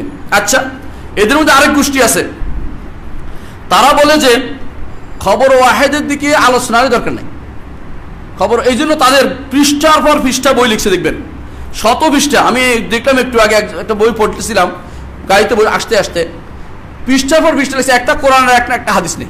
কেন জানেন? সফহান একদম পুরোটাই আর দানো সফহান, এটাকে বাদ দিয়ে শুরু নিজের মন মতো লিখে ফেলছে। কার থেকে পাইছে? পাইবে কাল আল মুআল্লিমুল আউয়াল, মুআল্লিম আউয়াল কে জানেন? প্রথম মুআল্লিম কে ছিল? এরিস্টটল। কাল আল মুআল্লিমুস সানি ফারাবি, মুআল্লিমুস সানি ইবনে সিনা, সালিস ফারাবি, এইভাবে ভাগ করে করে ওদের তিনজন হচ্ছে বড়। এই তিনজনের প্রত্যেকটা থিওরি ভুল ছিল, আল্লাহর সংক্রান্ত প্রত্যেকটা থিওরি ভুল ছিল। তাদের অন্যান্য জিনিস চলো, দুনিয়ার ব্যাপারটা আমরা আলোচনা করি, ডাক্তারের বিষয়ে আলোচনা করতেছি না। আল্লাহ সংক্রান্ত যা বলেছে তিনজনে ভুল করেছে। আর আমরা বড় বড় ইয়া দেখার জন্য আমাদের এই দার্শনিক ছিল, অমুক ছিল, তমুক ছিল, বিশ্বাস করেন এদের দ্বারা ইসলামের কোনো উপকার হয়নি, কোনোদিন হয়নি এদের উপকার। ইবনে সিনা নিজে ছিল কারামাতা ফেরকার, ফারাবি আল্লাহর বিশ্বাসই ছিল না। তাহলে এই সমস্ত লোকদের দিয়ে আমরা আমাদের ইমান কিভাবে তাজা করতে পারবো? ইমান কখনো ঠিক থাকবে না এই সমস্ত লোকদের নিয়ে শুনলে। এই মানুষগুলো থেকে আমরা দেখতে পেলাম তাহলে আমাদের ওদের প্রথম ভুল ছিল কি, আকীদা কোত্থেকে নিতে হবে এই নীতি ঠিক ছিল না। আর এটা যদি ঠিক না থাকে আর বাকিগুলি কিন্তু এমনি বাদ যায়। এবার আমরা একটা উল্লেখ করব, উজুদুল্লাহ, আল্লাহর অস্তিত্ব সম্পর্কে আহলুস সুন্নাহ ওয়াল জামাতের আকীদার কথা হলো এটা আল্লাহর অস্তিত্ব আসলে ফিতরি জিনিস, এটা মনের স্বাভাবিক মনের বিষয়। মন বলে অটোমেটিকলি আল্লাহর অস্তিত্ব স্বীকার করে নেয়, এখানে বেশি কিছু কিলাকিলি লাগে না। কিন্তু আশ্চর্য হবেন, আশায়রারা কি করছে, আল্লাহর অস্তিত্ব আগে প্রমাণ করতে হবে। তাদের সারা জীবনের হয়েছে পুঁজি হচ্ছে আল্লাহর অস্তিত্ব প্রমাণের জন্য একটা নীতি, এটাকে বলা হয় হুদুস, আর এটার আরেক নাম হচ্ছে হুদুস আল ইমকান, হুদুস আল কিদাম, অর্থাৎ আল্লাহকে কাদিম সাব্যস্ত করা। কাদিম পুরাতন তো কিন্তু এটা আসল গুণ না, আল্লাহ হচ্ছে আউয়াল। পুরাতন তো শেষ কথা নয়, আউয়াল হচ্ছে প্রথম। তো তাহলে এরা আল্লাহর এই কাদিম সাব্যস্ত করে আর সমস্ত মানুষকে হাদেস সাব্যস্ত করে। এরপর বলে যে কাদিম এবং হাদেস এর মধ্যে সারা জীবন ব্যয় করে এই যে সিস্টেমে তারা আল্লাহর উজুদুল্লাহ সাব্যস্ত করছে, এটা হচ্ছে তাহসিলে হাসিল বা অরণ্য রোদন। কারণ মানুষ আল্লাহর অস্তিত্ব নিয়ে আসলে মানুষ সমস্যা ছিল না। সমস্যা ছিল কি, আল্লাহ তাআলার ইবাদত নিয়ে, একমাত্র একজনের একটা সত্তা মানা নিয়ে সমস্যা ছিল। তাহলে এরা এই জায়গাতে নিজের সারা জীবন ব্যয় করার কারণে কি করছে, কোনো সিদ্ধান্তে আসতে পৌঁছে নাই। তারা বলছে আল্লাহ তাআলা জাওহার না, আল্লাহ তাআলা জিসিম না, আল্লাহ তাআলার কোনো দিক নাই, আল্লাহ তাআলার কোনো স্থান নেই। এভাবে বলতে বলতে সারা জীবন ব্যয় করেছে। ওদের বইটিটা পাবেন যে পুরো জায়গাটা এটা। এই জন্য আপনি দেখবেন অনেক নাসাফিয়া পড়েন, প্রথম থেকে আপনি এটা পাবেন, যদিও নাসাফিয়া ওদের না, মাতুরিয়াদের। 3 নম্বর হচ্ছে, আমি তাড়াতাড়ি করছি যেহেতু আমাকে ইঙ্গিত দেওয়া হয়েছে, আশায়রাদের আরেকটি ভুল হচ্ছে তাওহীদের ব্যাপারে। এই ভুলটা মারাত্মক ভুল। আশায়রাদের কথা হচ্ছে তাওহীদ হচ্ছে হুয়া ওয়াহিদুন ফি যাতিহি লা কাসিম লাহু, তিনি একক সত্তা, তার কোনো ভাগ নাই। দ্বিতীয় হচ্ছে তিনি একক সত্তার গুণে তার কোনো মত কিছু নাই, অর্থাৎ গুণ অস্বীকার করার জন্য মত নাই বলছে। তার আফআল, তার কর্মকাণ্ড, তার সৃষ্টির মধ্যে কোনো শরীক নেই। আচ্ছা, আল্লাহর ইবাদত করতে হবে, এটা কি বলছে কোথাও? বুঝছেন কিনা? তাওহীদুর রুবুবিয়্যাহ সাব্যস্ত করছে, তাওহীদুল উলুহিয়্যার নামগন্ধ তাদের তাওহীদের ভিতরে নাই। এই জন্য কোনো সংজ্ঞার ভিতরে তারা তাওহীদুল উলুহিয়্যাহ উল্লেখ করে না। অথচ তাওহীদুল উলুহিয়্যাহ হচ্ছে প্রাণ, তাওহীদ হচ্ছে সমস্ত নবী রাসূলদের দাওয়াত। রাসূলরা কাছে কি বলতেন, মা লাকুম মিন ইলাহিন গায়রু, কেউ বলতো না মা লাকুম মিন রাব্বিন গায়রু, বলতো না। রুবুবিয়্যাহ নিয়ে তাদের বাড়াবাড়ি ছিল না, কারণ তারা বুঝতো রুবুবিয়্যাহ সবাই মানতোই, রুবুবিয়্যাহ রব মানতো, একজনকে রব মানে, কিন্তু আল্লাহর নামগুলিকে অস্বীকার করতে কেউ তারা ইবাদত করতো না, এরকম। তাহলে বোঝা গেল যে সমস্যা যেখানে ছিল সেখানে তারা আসে নাই। তাওহীদ তারা বুঝছে যেটা, সেটা কি, রুবুবিয়্যাহ স্বীকৃতি দেয়া। এই জন্য তাদের মধ্যে কেউ ইলাহর অর্থ করতো আল খালেক, কেউ অর্থ করতো খালেক না আল কাদ ওয়াল ইখতিরা, যে যিনি সৃষ্টি করতে সক্ষম। ইলাহ অর্থ সৃষ্টি করতে সক্ষম নয়, ইলাহ অর্থ হচ্ছে মাবুদ, এবং সারা দুনিয়া এটা বুঝে। তাহলে এই জায়গাতে আপনার আকীদা পড়ে দেখেন, বিশ্বাস ওদের বইতে আপনি কখনো উলুহিয়্যার কোনো কিছু পাবেন না। এই জন্য তাদের মধ্যে অনেকেই সিফাতগুলো অস্বীকার করে, কেউ অপব্যাখ্যা করে, কেউ এগুলিকে ভিন্ন অর্থ দেয়, কেউ বলে তাফউইদ করে যে আল্লাহ জানে, আমরা কিছু জানি না। আর এই জন্য তাদের আরেকটা ভুল হচ্ছে, তারা বলে যে একজন মানুষের প্রথম কর্তব্য হচ্ছে সন্দেহ করা। আমাদের প্রথম কর্তব্য কি বিশ্বাস করা, লা ইলাহা ইল্লাল্লাহ। রাসূলুল্লাহ সাল্লাল্লাহু আলাইহি ওয়াসাল্লাম যখন পাঠাইছে মুআয ইবনে জাবালকে কি বলছে, আউয়ালুমা তাদউ ইলাইহি শাহাদাতু আল্লা ইলাহা ইল্লাল্লাহ, বলে না যে তুমি প্রথম যাই বলবে এই সবাই সন্দেহ করো, এবার সন্দেহ তো ইয়াকিনের দিকে আসবে, নাউযুবিল্লাহ। কেউ বই লিখছে এখন ওদের মধ্যে মিনাল শাক্ক ইলাল ইয়াকিন, যে সন্দেহ থেকে ইয়াকিনে আসছি আমি, এই জাতীয় বই ইয়াকিনিয়াতুল কুবরা, এই জাতীয় যারা লিখছে সবগুলি হচ্ছে বিভ্রান্ত, এগুলো সহিহ আকীদার বিপরীত জিনিস। ইসলাম বলে প্রথম বলবে যে লা ইলাহা ইল্লাল্লাহ, চিন্তা করে নাই। রাসূল সাল্লাল্লাহু আলাইহি ওয়াসাল্লাম কাউকে বলে নাই জীবনে কোন তুমি একটু সন্দেহ করো অথবা তুমি চিন্তা করো, এটা বলে না। সব কি বলছে, কি লা ইলাহা ইল্লাল্লাহ বলো, সোজা কথা বলো, কারণ তুমি আল্লাহকে মানো, তুমি তোমার সৃষ্টি প্রমাণ করছো যে তোমার কাছে স্রষ্টা আছে। সুতরাং এটা নিয়ে টেনশন করে না, বাড়াবাড়ি করে নাই। 4 নম্বর ঈমান। আশায়রাদের নিকট ইমানের দিক থেকে আশায়রা মুরজিয়া। কেন মুরজিয়া জানেন? আশায়রারা মনে করে একজন মানুষ অন্তরে যদি ঈমান থাকে যথেষ্ট, অন্তরে ঈমান আছে যথেষ্ট। তাদের মধ্যে কেউ কেউ বলে মুখে যদি কোনো শাহাদাতাইন উচ্চারণ করে ভালো, উত্তম, আর আমলের দিকটা তাদের কাছে কোনো দরকার নেই। এই জন্য এই গোষ্ঠী এখন আমল, পৃথিবীর লোকেরা আমল ছেড়ে দিছে, কোনো আমল করে না। কেন? তাদের ইমানদার, আল্লাহর বিধান বাস্তবায়নের কোনো দরকার নাই, ইমানদার, বড় ইমানদার হয়ে গেছে। এক একজন মুরজিয়া হয়ে গেছে এখন, বেশিরভাগ মানুষের মুরজিয়া। কেন? তারা তো আশায়রা অথবা মাতুরিদি আপনি দেখতে পাচ্ছেন। এই জন্য তারা ইরজাকে প্রাধান্য দিচ্ছে, আমল লাগে না, ইমানের জন্য আমল লাগে না তাদের কাছে, এটা তারা বিশ্বাস করতেছে। এমনকি কেউ কেউ তাদের কাছে কুফরি করলেও ইমান থেকে বের হয় না, কেউ কেউ এটা উল্লেখ করছে এই জন্য, কারণ তাদের মধ্যে একটা গোষ্ঠী মনে করে যে কুফরি যে আমলি কুফরি হয়, আমলি কুফরি বুঝছেন, একটা আয়াতে কাদি কুফরি, বিশ্বাস কুফরি। একটা হচ্ছে সিজদা দিছে কবরে, যেন চোখে দেখছে সিজদা দিছে কবরে, না কাফের হয় নাই, কাফের এখনো বাকি আছে, কাফের হওয়ার সিজদা দিছে, আমল করতেছে কুফরি, আমল করতেছে, কুফর কাফের হয় নাই, বলছে না, কয় কি না কাফের হয় না, এই সমস্ত কারণে কাফের হয় না, অথচ আমলি কুফরি হচ্ছে, তার স্পষ্ট কাফের হয়ে গেছে। এদের মধ্যে এটা দেখতে পাচ্ছেন আপনি, দেখবেন শত কুফরি করলেও কেউ যেন কিছু হয়নি। কারণ এটা কারণ হচ্ছে তারা তো আশারি মতবাদে বিশ্বাসী, তাদের নিকট আমল ইমানের অংশ নয়, ইমান তাদের আমল ইমানের পরিপূরক শর্ত হিসেবে উল্লেখ করে, কিন্তু সে শর্ত বাধ্যতামূলক শর্ত না। আরেক গোষ্ঠী আছে তাদের মধ্যে, তারা মনে করে ইস্তিসনা ফিল ঈমান, ঈমানের মধ্যে ইনশাআল্লাহ বলাটা তারা এটাকে নাজায়েজ মনে করে, হারাম মনে করে। অথচ ঈমানের মধ্যে ইনশাআল্লাহ সলবে সালিন বলেছেন, এটা সন্দেহের জন্য নয়, এটা কি জন্য? ঈমানের সমস্ত রোকন আমরা বাস্তবায়ন করতে পারিনি, সেই জন্য ঈমানের সমস্ত অবস্থা আমরা বাস্তবায়ন করতে পারিনি। এই যে আল্লাহর কাছে আমরা কি আমরা জানি না আল্লাহর কাছে, এই জন্য এইটা তাজকিয়াতুন নফস যেন না হয়, এবং ঈমানের কাজ আসলেই করতে পারিনি, এই জন্য ইনশাআল্লাহ আমরা বলি। এটা অর্থ এই নয় যে এবং সন্দেহের জন্য না, অথচ তারা বলে কোনোভাবে ইনশাআল্লাহ বলা যাবে না, হচ্ছে আল্লাহ বলছে, রাসূল সাহাবায়ে কেরাম বলছে, বহু আল্লাহ বলছে কি ওয়াইন্না ইনশাআল্লাহ বিকুম লাহিকুন, শিখাই দিয়েছেন আমাদেরকে, রাসূলুল্লাহ সাল্লাল্লাহু আলাইহি ওয়াসাল্লাম বলে দিয়েছেন না যে কোরআনে কারীমের সূরা ফাতহার মধ্যে আছে কি, হ্যাঁ, লা তাদখুলুল মাসজিদাল হারাম ইনশাআল্লাহু আমিনিন, এটা কি সন্দেহের জন্য নাকি? না, সন্দেহের জন্য। তাহলে ঈমান ইনশাআল্লাহ ব্যবহার করা জায়েজ, কোনো সমস্যা নেই, কিন্তু ওরা বলে জায়েজ নেই।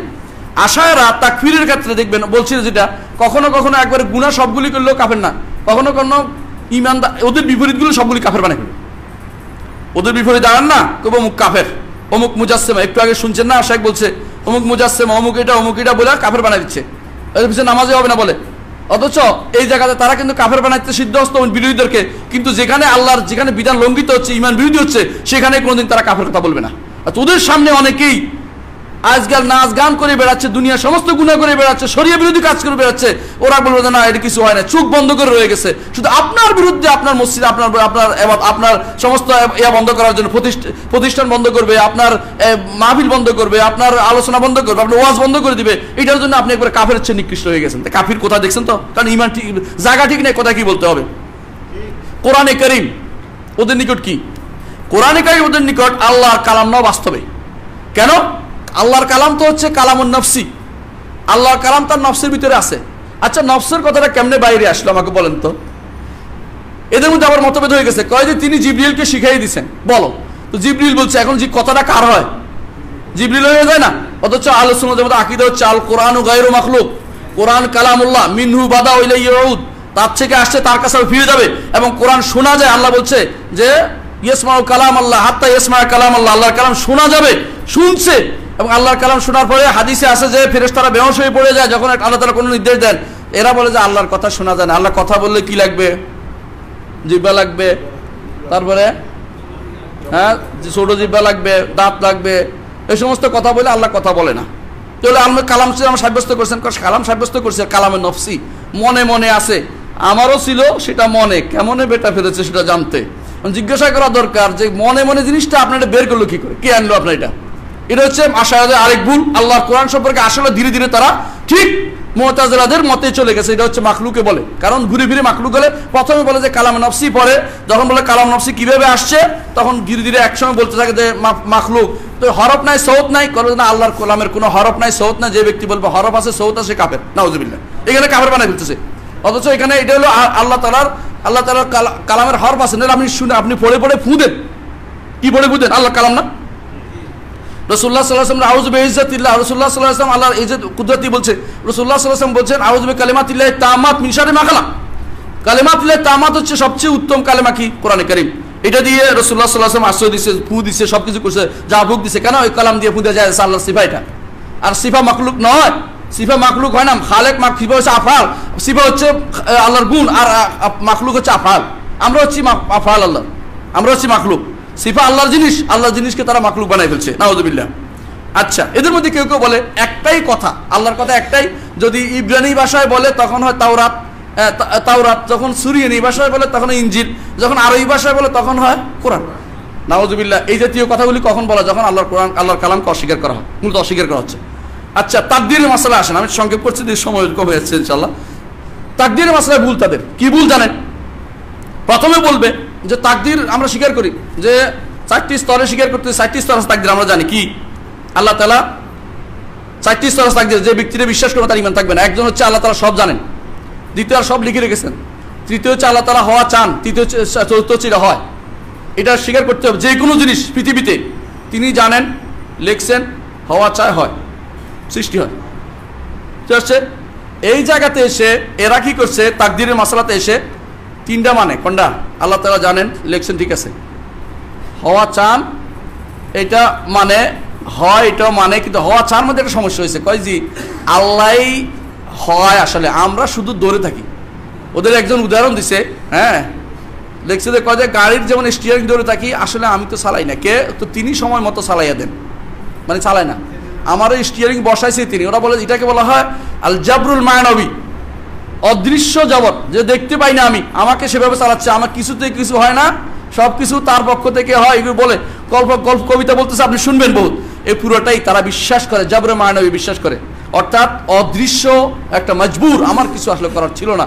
এটা ঘুরে ফিরে ওই কথা চলে যায়, যেমনে নাসাও তেমনি নাসি ফুতুরের কি দোষ, নাউযুবিল্লাহ। এই জন্য কবি বলতেছেন ওয়ামিম্মা ইউকালু ওয়ালা হাকীকাতা তাহতাহু মাকুলাতুন তাদনু ইলা আফহামি আল কাসবু ইনদাল আশআরি ওয়াল হালু ইনদাল বাহশামি ওয়া তুফরাতিন নাযামি। কাসব আশারি, আশারি বলে ধরুন আপনি ওই দিক থেকে রওনা হয়েছেন, আমি ওই দিক থেকে রওনা হয়েছি, মাঝখানে এসে গায়ে গায়ে লেগে গেছে, বাস এটাই। আসলে আমার কোনো উদ্দেশ্য নেই আপনার সাথে লাগার। উনি বুঝতে চাচ্ছে এটা আমরা যে দুনিয়াতে কাজ করি, আমাদের কোনো কর্মই কাজ ঠিক মতো হয় না, আল্লাহ যেটা সাইডে যেহেতু হয়, আমাদের এটার কোনো মূল্যহীন হাঁটাহাঁটি হলে মানুষ এটা সত্য নয় কথাটা। আমি তো কথা করতে আসতাম না, মূল্যহীন কেন, আমি ইচ্ছা করতে আসছি কথা বলতে। তাহলে এই যে ব্যক্তি বলতেছে এই কথা, সেই কোরআন হাদিসের বিরোধী কথাবার্তা বলছে, এটাই হচ্ছে আসলে তারা জাবরিয়া, সত্যিকার অর্থে তারা জাবরিয়া। এই জন্য আমাদের শেখ মোহাম্মদ সালেহ আলু শেখ, সালেহ আব্দুল আজিজ আলু শেখ, যিনি সৌদি আরবের ছিলেন, কি ধর্মমন্ত্রী ছিলেন কিছুদিন আগে, এবং আরও সর্বোচ্চ পর্যায়ে আছে এখন, তিনি বলেন যে এটার নামই হচ্ছে জাবরুল মায়ানবী। এটার মধ্যে আর জাবরিয়াদের কথার মধ্যে আসলে কোনো পার্থক্য নাই। এটা শুধু একটা কথা দিয়ে শুধু আমাদেরকে পেঁচিয়ে রাখা হয়।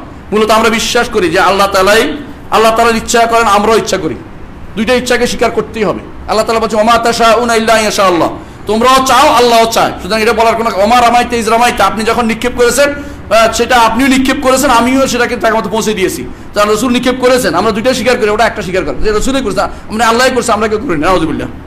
আচ্ছা, এরপরে আসে, আমি শেষ করে যাচ্ছি সবব। তারা বলে যে কোনো কিছুর কারণ, আসলে কারণ কোনো কিছু নাই, কারণ বলতে কোনো কিছু নাই।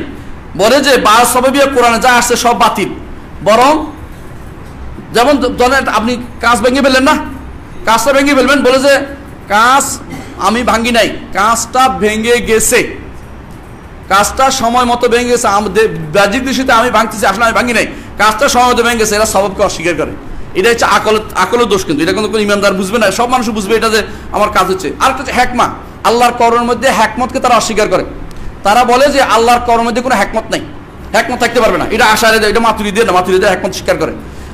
আশারা বলে যে এটা পার্থক্য হচ্ছে এখানে, আশারা বলে যে হ্যাকমত নাই, আর মাতুরিদি বলে হ্যাকমত আছে, এটা স্বীকার করে তারা বলে ফের হাকিম লা ইয়াখলু আন হ্যাকমা, এটা বলে। কিন্তু আশারা হ্যাকমত অস্বীকার করে, হ্যাকমত কোনো কিছু জায়েজ নাই। আচ্ছা, দেখা, আল্লাহকে দেখার বিষয়টি না, দশম আল্লাহকে দেখার বিষয়টি, তারা বলে যে আল্লাহকে দেখা যাবে আখিরাতে, স্বীকার করে। তখন জিজ্ঞাসা করা হচ্ছে আল্লাহকে দেখা যাবে কিরকম, তো বলে যে কোনো দিকে দেখা যাবে, না দিকে দেখা যাবে না। শেষ পর্যন্ত এসে সুন্দর করে রাজি বলে দিছে, কেউ এটা তো বুঝে নাই কিছু। রাজি বলছে ঘটনা হচ্ছে আল্লাহকে দেখার অর্থ হচ্ছে আমাদের জ্ঞানের মধ্যে বৃদ্ধি পাওয়া, এটা আল্লাহ দেখা নাকি এটা? অথচ হাদিসে বলতেছে যে আমি তাদেরকে দেখবো, চাঁদের বলছে না, চাঁদের মতো চাঁদ দেখতে তোমাদের কষ্ট হয় না। তারও বলছে যে আমার দিকে তাকিয়ে থাকবে তারা, হাদিসে আছে, তার দিকে রসুল আল্লাহর দিকে তাকিয়ে থাকবে, এবং এটা সবচেয়ে বড় নেয়ামত হবে। এটা তো না বুঝে এখন বলতেছে ইনকিশাফুল ইলমি, সরাসরি রাজি শব্দ ব্যবহার করছে। আর এটাই এরা বিশ্বাস করে এটা, এবং আশারির মধ্যে উভয় দলে এটা বিশ্বাস করে থাকে। এবং এরা এই জন্য কেউ বলছে, আমি মারফর করে এক জায়গায় পেয়েছি, নাম বলে বললাম, আল্লাহ মাফ করুক, তো ওখানে এক জায়গায় পেয়েছি, এরকম বলা হয়েছে যে দেখা অর্থ হচ্ছে অনুভব করা, অনুভব মানে সারা শরীরে অনুভব হয়ে যাবে, এই জাতীয় কথা বলা অর্থ হচ্ছে রুইয়াতুল্লাহকে অস্বীকার করা, আল্লাহকে আখিরাত দেখা অস্বীকার করা, এটা আমাদের আকীদার একটা অংশ। নবুয়তকে বলে যে শুধুমাত্র আল্লাহর ইচ্ছা, শুধু আল্লাহর ইচ্ছা, এখানে মানুষের কোনো হ্যাকমত নাই, মানে মানুষের কোনো হ্যাকমত নাই এবং আল্লাহর ইচ্ছা অনুসারে দিবে না, হ্যাকমতের কোনো উদ্দেশ্য নাই। এটা হলো ইয়াদের আশারিদের কথা। মাতুরিদীরা বলে যে না, আল্লাহর এখানে হ্যাকমত আছে, এটা অস্বীকার করে, এটাকে হ্যাকমতকে অস্বীকার করে না, এই জন্য এটাকে বলে যে আল্লাহ হ্যাকমত আছে। কিন্তু ওরা নবুয়তকে যারা আশারা, তারা বলে যে আল্লাহর ইচ্ছা অনুসারে চলে, ইচ্ছে হলে তিনি নবী পাঠাবেন, ইচ্ছে হলে পাঠাবেন না, এটা বলার কিছু নাই, না তিনি নবী পাঠাবেন, হ্যাকমত আছে, এটা হলো আহলে সুন্নাত ওয়াল জামাতের আকীদা। 2 নম্বর হচ্ছে তারা বলে যে দালাল নবুয়ত যত আছে, নবুয়তের প্রমাণ শুধু মুজিজা দ্বারা বলে, এই জন্য তারা লেখে মুজিজা।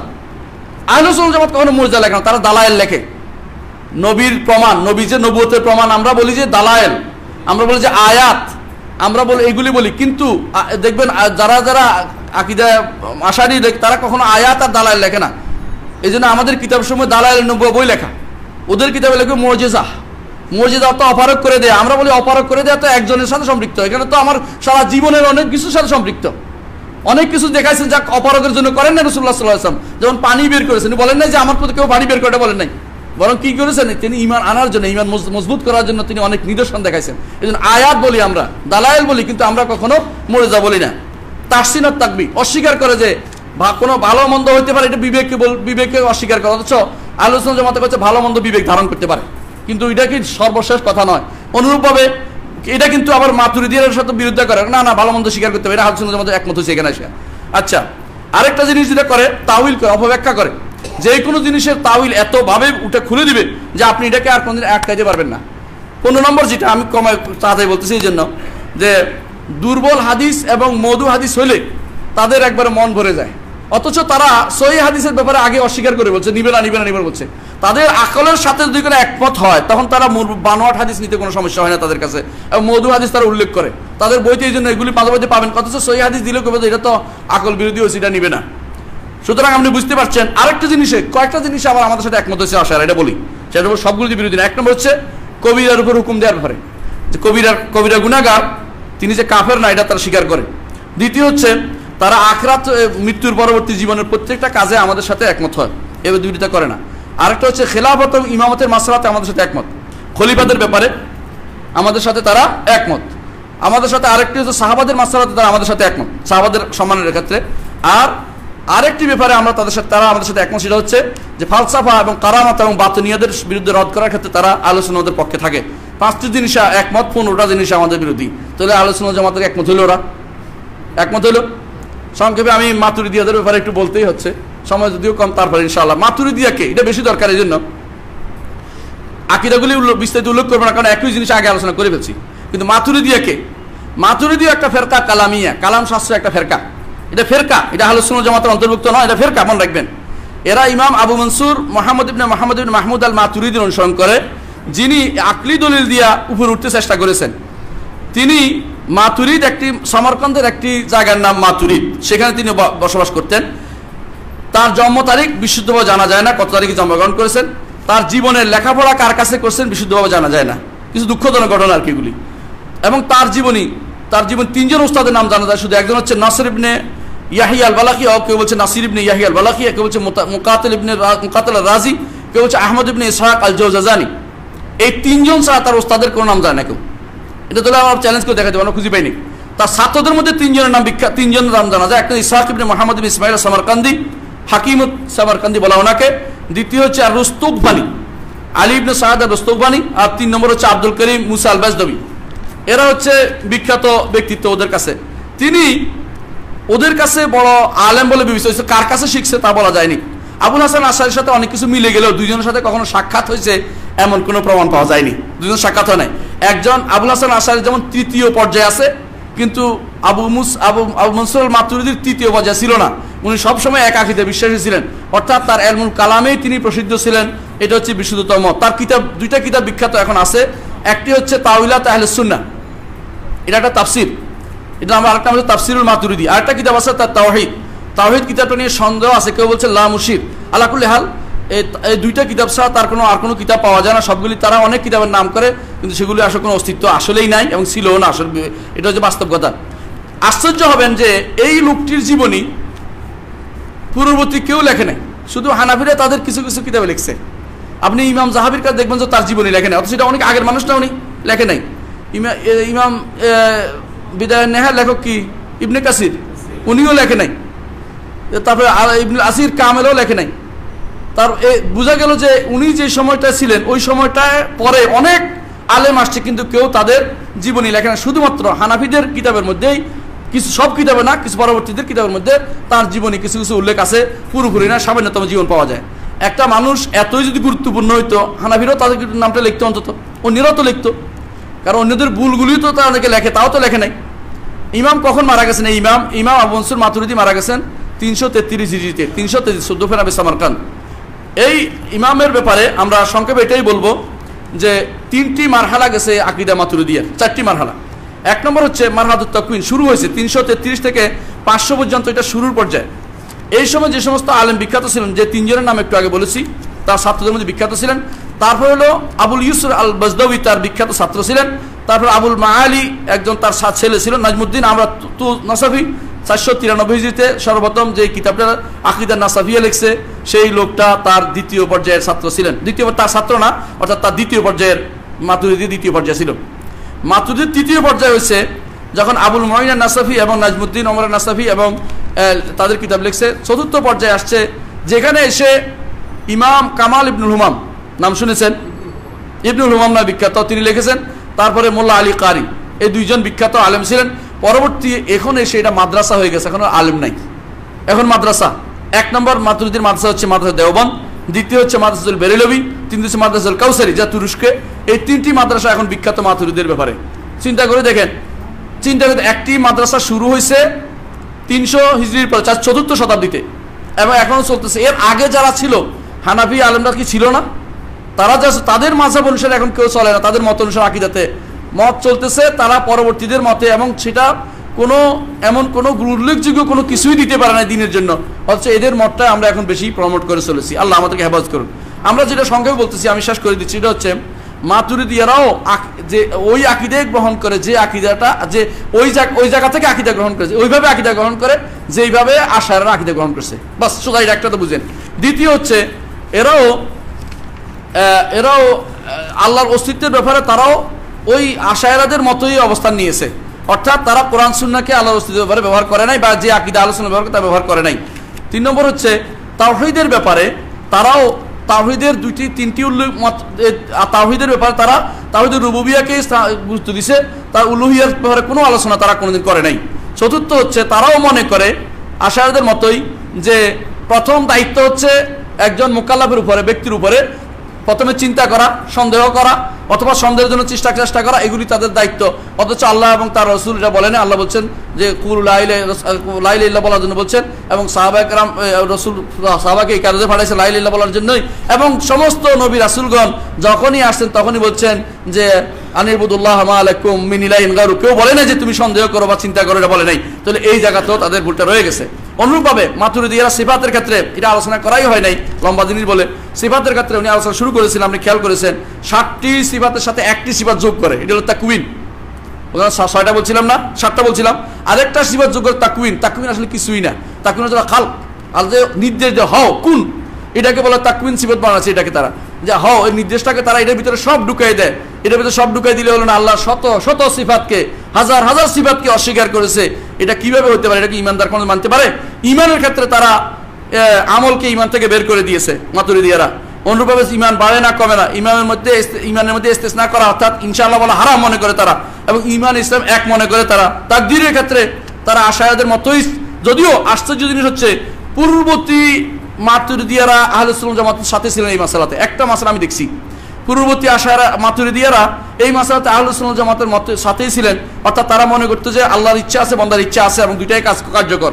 হ্যাঁ, তবে আল্লাহ বান্দার ইচ্ছা একেবারে অকার্যকর নয়।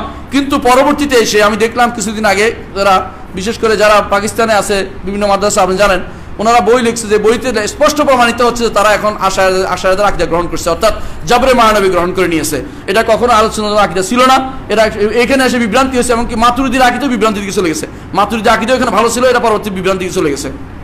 8 নম্বর জিনিস দেখতে পাচ্ছি, তারা মনে করে যে আল্লাহকে জানতে হবে কোরআন সুন্নাহ না আসলেও।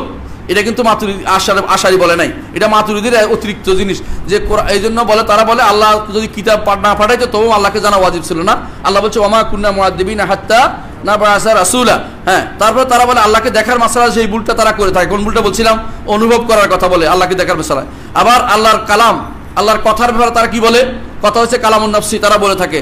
অনুরূপে মাজাজ, তারা এত মাজাজ বলবে, কোনো শিরিক নাই, কোনো শিরিক নাই। যাই বলবেন যে মাজাজ কবরের কাছে চাইছে, আল্লাহ কবরের কাছে মাধ্যমে মাজাজ ওনাকে চাইছে, মাজাজ বলে সব হালাল করে ফেলছে, সব শিরিক হালাল হয়ে যায়। এই মাজাজ তারা বাড়াবাড়ি করে। অনুরূপভাবে কুফরে আমলি তাদের কাছে কিছুই না। আমি শুধু কয়েকটা দিন যাতে আমাদের সাথে একমত হয়েছে আলোচনা যেটা বলবো। 1 নম্বর হচ্ছে যে নবুয়াতের ক্ষেত্রে আর মাতুরিদিয়ারা আমাদের সাথে একমত হয়েছে। অনুরূপভাবে সাহাবা এবং ইমামতের ক্ষেত্রে একমত হয়েছে, এবং সামারিয়াত মৃত্যুর পর থেকে জান্নাত জাহান্নাম পর্যন্ত এই মাসালগুলোতে আমাদের সাথে একমত হয়েছে। এবং ইমানুল মুকাল্লিদ, আশারি বলতো যে কেউ তাকলিদি ইমান আনা তার ইমান গ্রহণযোগ্য হবে না, কিন্তু মাতুরিদিয়ারা বলে তাকলিদি ইমান আনলে ইমান আনলেও ইমান গ্রহণযোগ্য হবে। আসলে এটা বিশুদ্ধ কথা, এটা আমাদের সাথে একমত। অর্থাৎ ইমানের ক্ষেত্রে আপনার বাবা ইমান ভালো জানে না, কিন্তু বাবা দেখছি লাইলে বলছে, আমি লাইলে বলছি, বিশ্বাস করে বলছে যথেষ্ট, কিন্তু আশারা বলে যথেষ্ট না, কিন্তু এটা শুদ্ধ, যথেষ্ট, এটাই শুদ্ধ। কারণ আমরা লাইলে বললেই হলো, যেমন বলেন না কেন, আমি বিশ্বাস করলে হয়ে গেল আলহামদুলিল্লাহ। কিন্তু আপনার দলিল দিতে হবে, এটা জরুরি না, কিন্তু আশারা বলে দলিল দেওয়া লাগবে, নাহলে মানা যাবে না, নাউযুবিল্লাহ। আচ্ছা, আরেকটা হলো তাহসিন ও তাকবির আকলি, এটা শেষ করে দিচ্ছি আমি শুধু 2টা প্রশ্ন উত্তর দেবো ইনশাআল্লাহ। অর্থাৎ একটা হচ্ছে তারা বলে থাকে আহলে সুন্নাত জামাতের নিয়ম হচ্ছে, আকীদা হচ্ছে এটা, যে কিছু জিনিস আছে আমরা বিবেক দিয়ে বুঝতে পারি, শুদ্ধ ভালো মন্দ বিবেক দিয়ে বুঝতে পারি, আর কিছু জিনিস আছে বিবেকে বুঝতে পারে না, আমরা দুইটাকে স্বীকার করি। কিন্তু আশায়রা বলে যে বিবেকে কোনো কিছুই ধারণ করতে পারে না, এটা ভুল। আবার মাতুরিদিয়ারা বলে যে হ্যাঁ, বিবেকে কিছু জিনিস ধারণ করতে পারে। আহলে সুন্নাত জামাত তারা একমত হয়েছে এই মাসালাতেও। আমরা এখন বলবো 2টা জিনিস, 2টা মাসালা খুব জরুরি। একটা হচ্ছে আশায়রা মাতুরিদিকে আহলে সুন্নাহ, এই মাসালা খুব বলে মানুষ, নিঃসন্দেহে তারা আহলে সুন্নাতের অন্তর্ভুক্ত না। কেন আহলে সুন্নাতের অন্তর্ভুক্ত হইলে তো আমাদের তাদেরকে নাজি বলতে হবে। আহলে সুন্নাতের অন্তর্ভুক্ত হবে তারা শিয়াদের বিপরীতে আহলে সুন্নাহ, শিয়াদের বিপরীতে তারা আহলে সুন্নাহ। কিন্তু খুল্লাস যাদেরকে রাসূলুল্লাহ সাল্লাল্লাহু আলাইহি ওয়াসাল্লাম ফিরকা নাজিয়া বলেছে, তাদের অন্তর্ভুক্ত তারা নয়।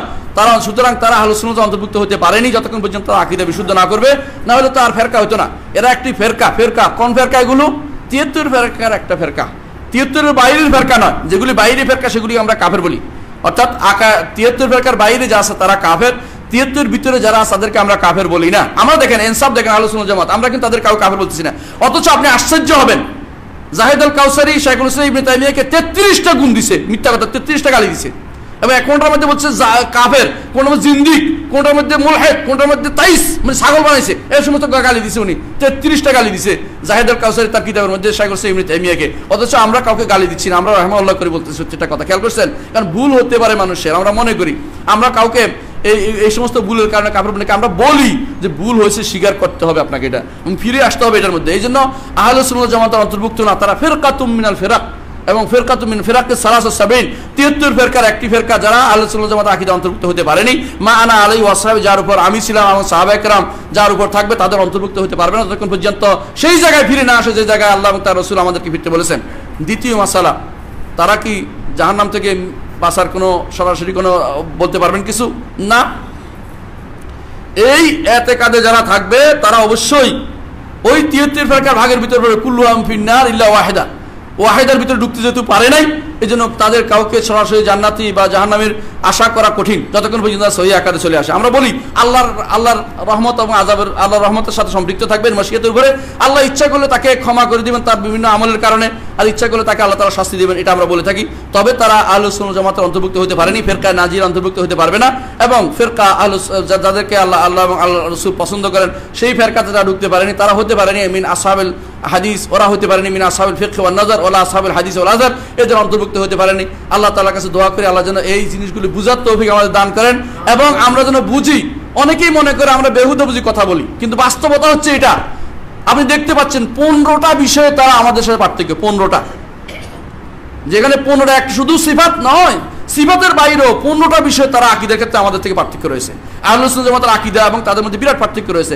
এই বিষয়গুলোকে তুলে ধরা এবং তাদেরকে সহিহ পথে নিয়ে আসা আমাদের দায়িত্ব। এই জন্য আমরা আলোচনা করি, কাউকে আমরা কাফের বানানোর জন্য আলোচনা করি না। সুতরাং বুঝতে হবে আমাদের উদ্দেশ্য ইনশাআল্লাহ সৎ, আমরা এই পথে কাজ করে যাচ্ছি। অথচ আমরা সৎ পথে তাদেরকে আনতে চাই, ওরা আমাদেরকে বাধা দিতে চায়। আল্লাহর কাছে দোয়া করি আল্লাহ যেন তাদেরকে হেদায়েত নসিব করে। ওয়া আলহামদুলিল্লাহি রাব্বিল আলামিন। আসসালামু আলাইকুম ওয়া রাহমাতুল্লাহি ওয়া বারাকাতুহু।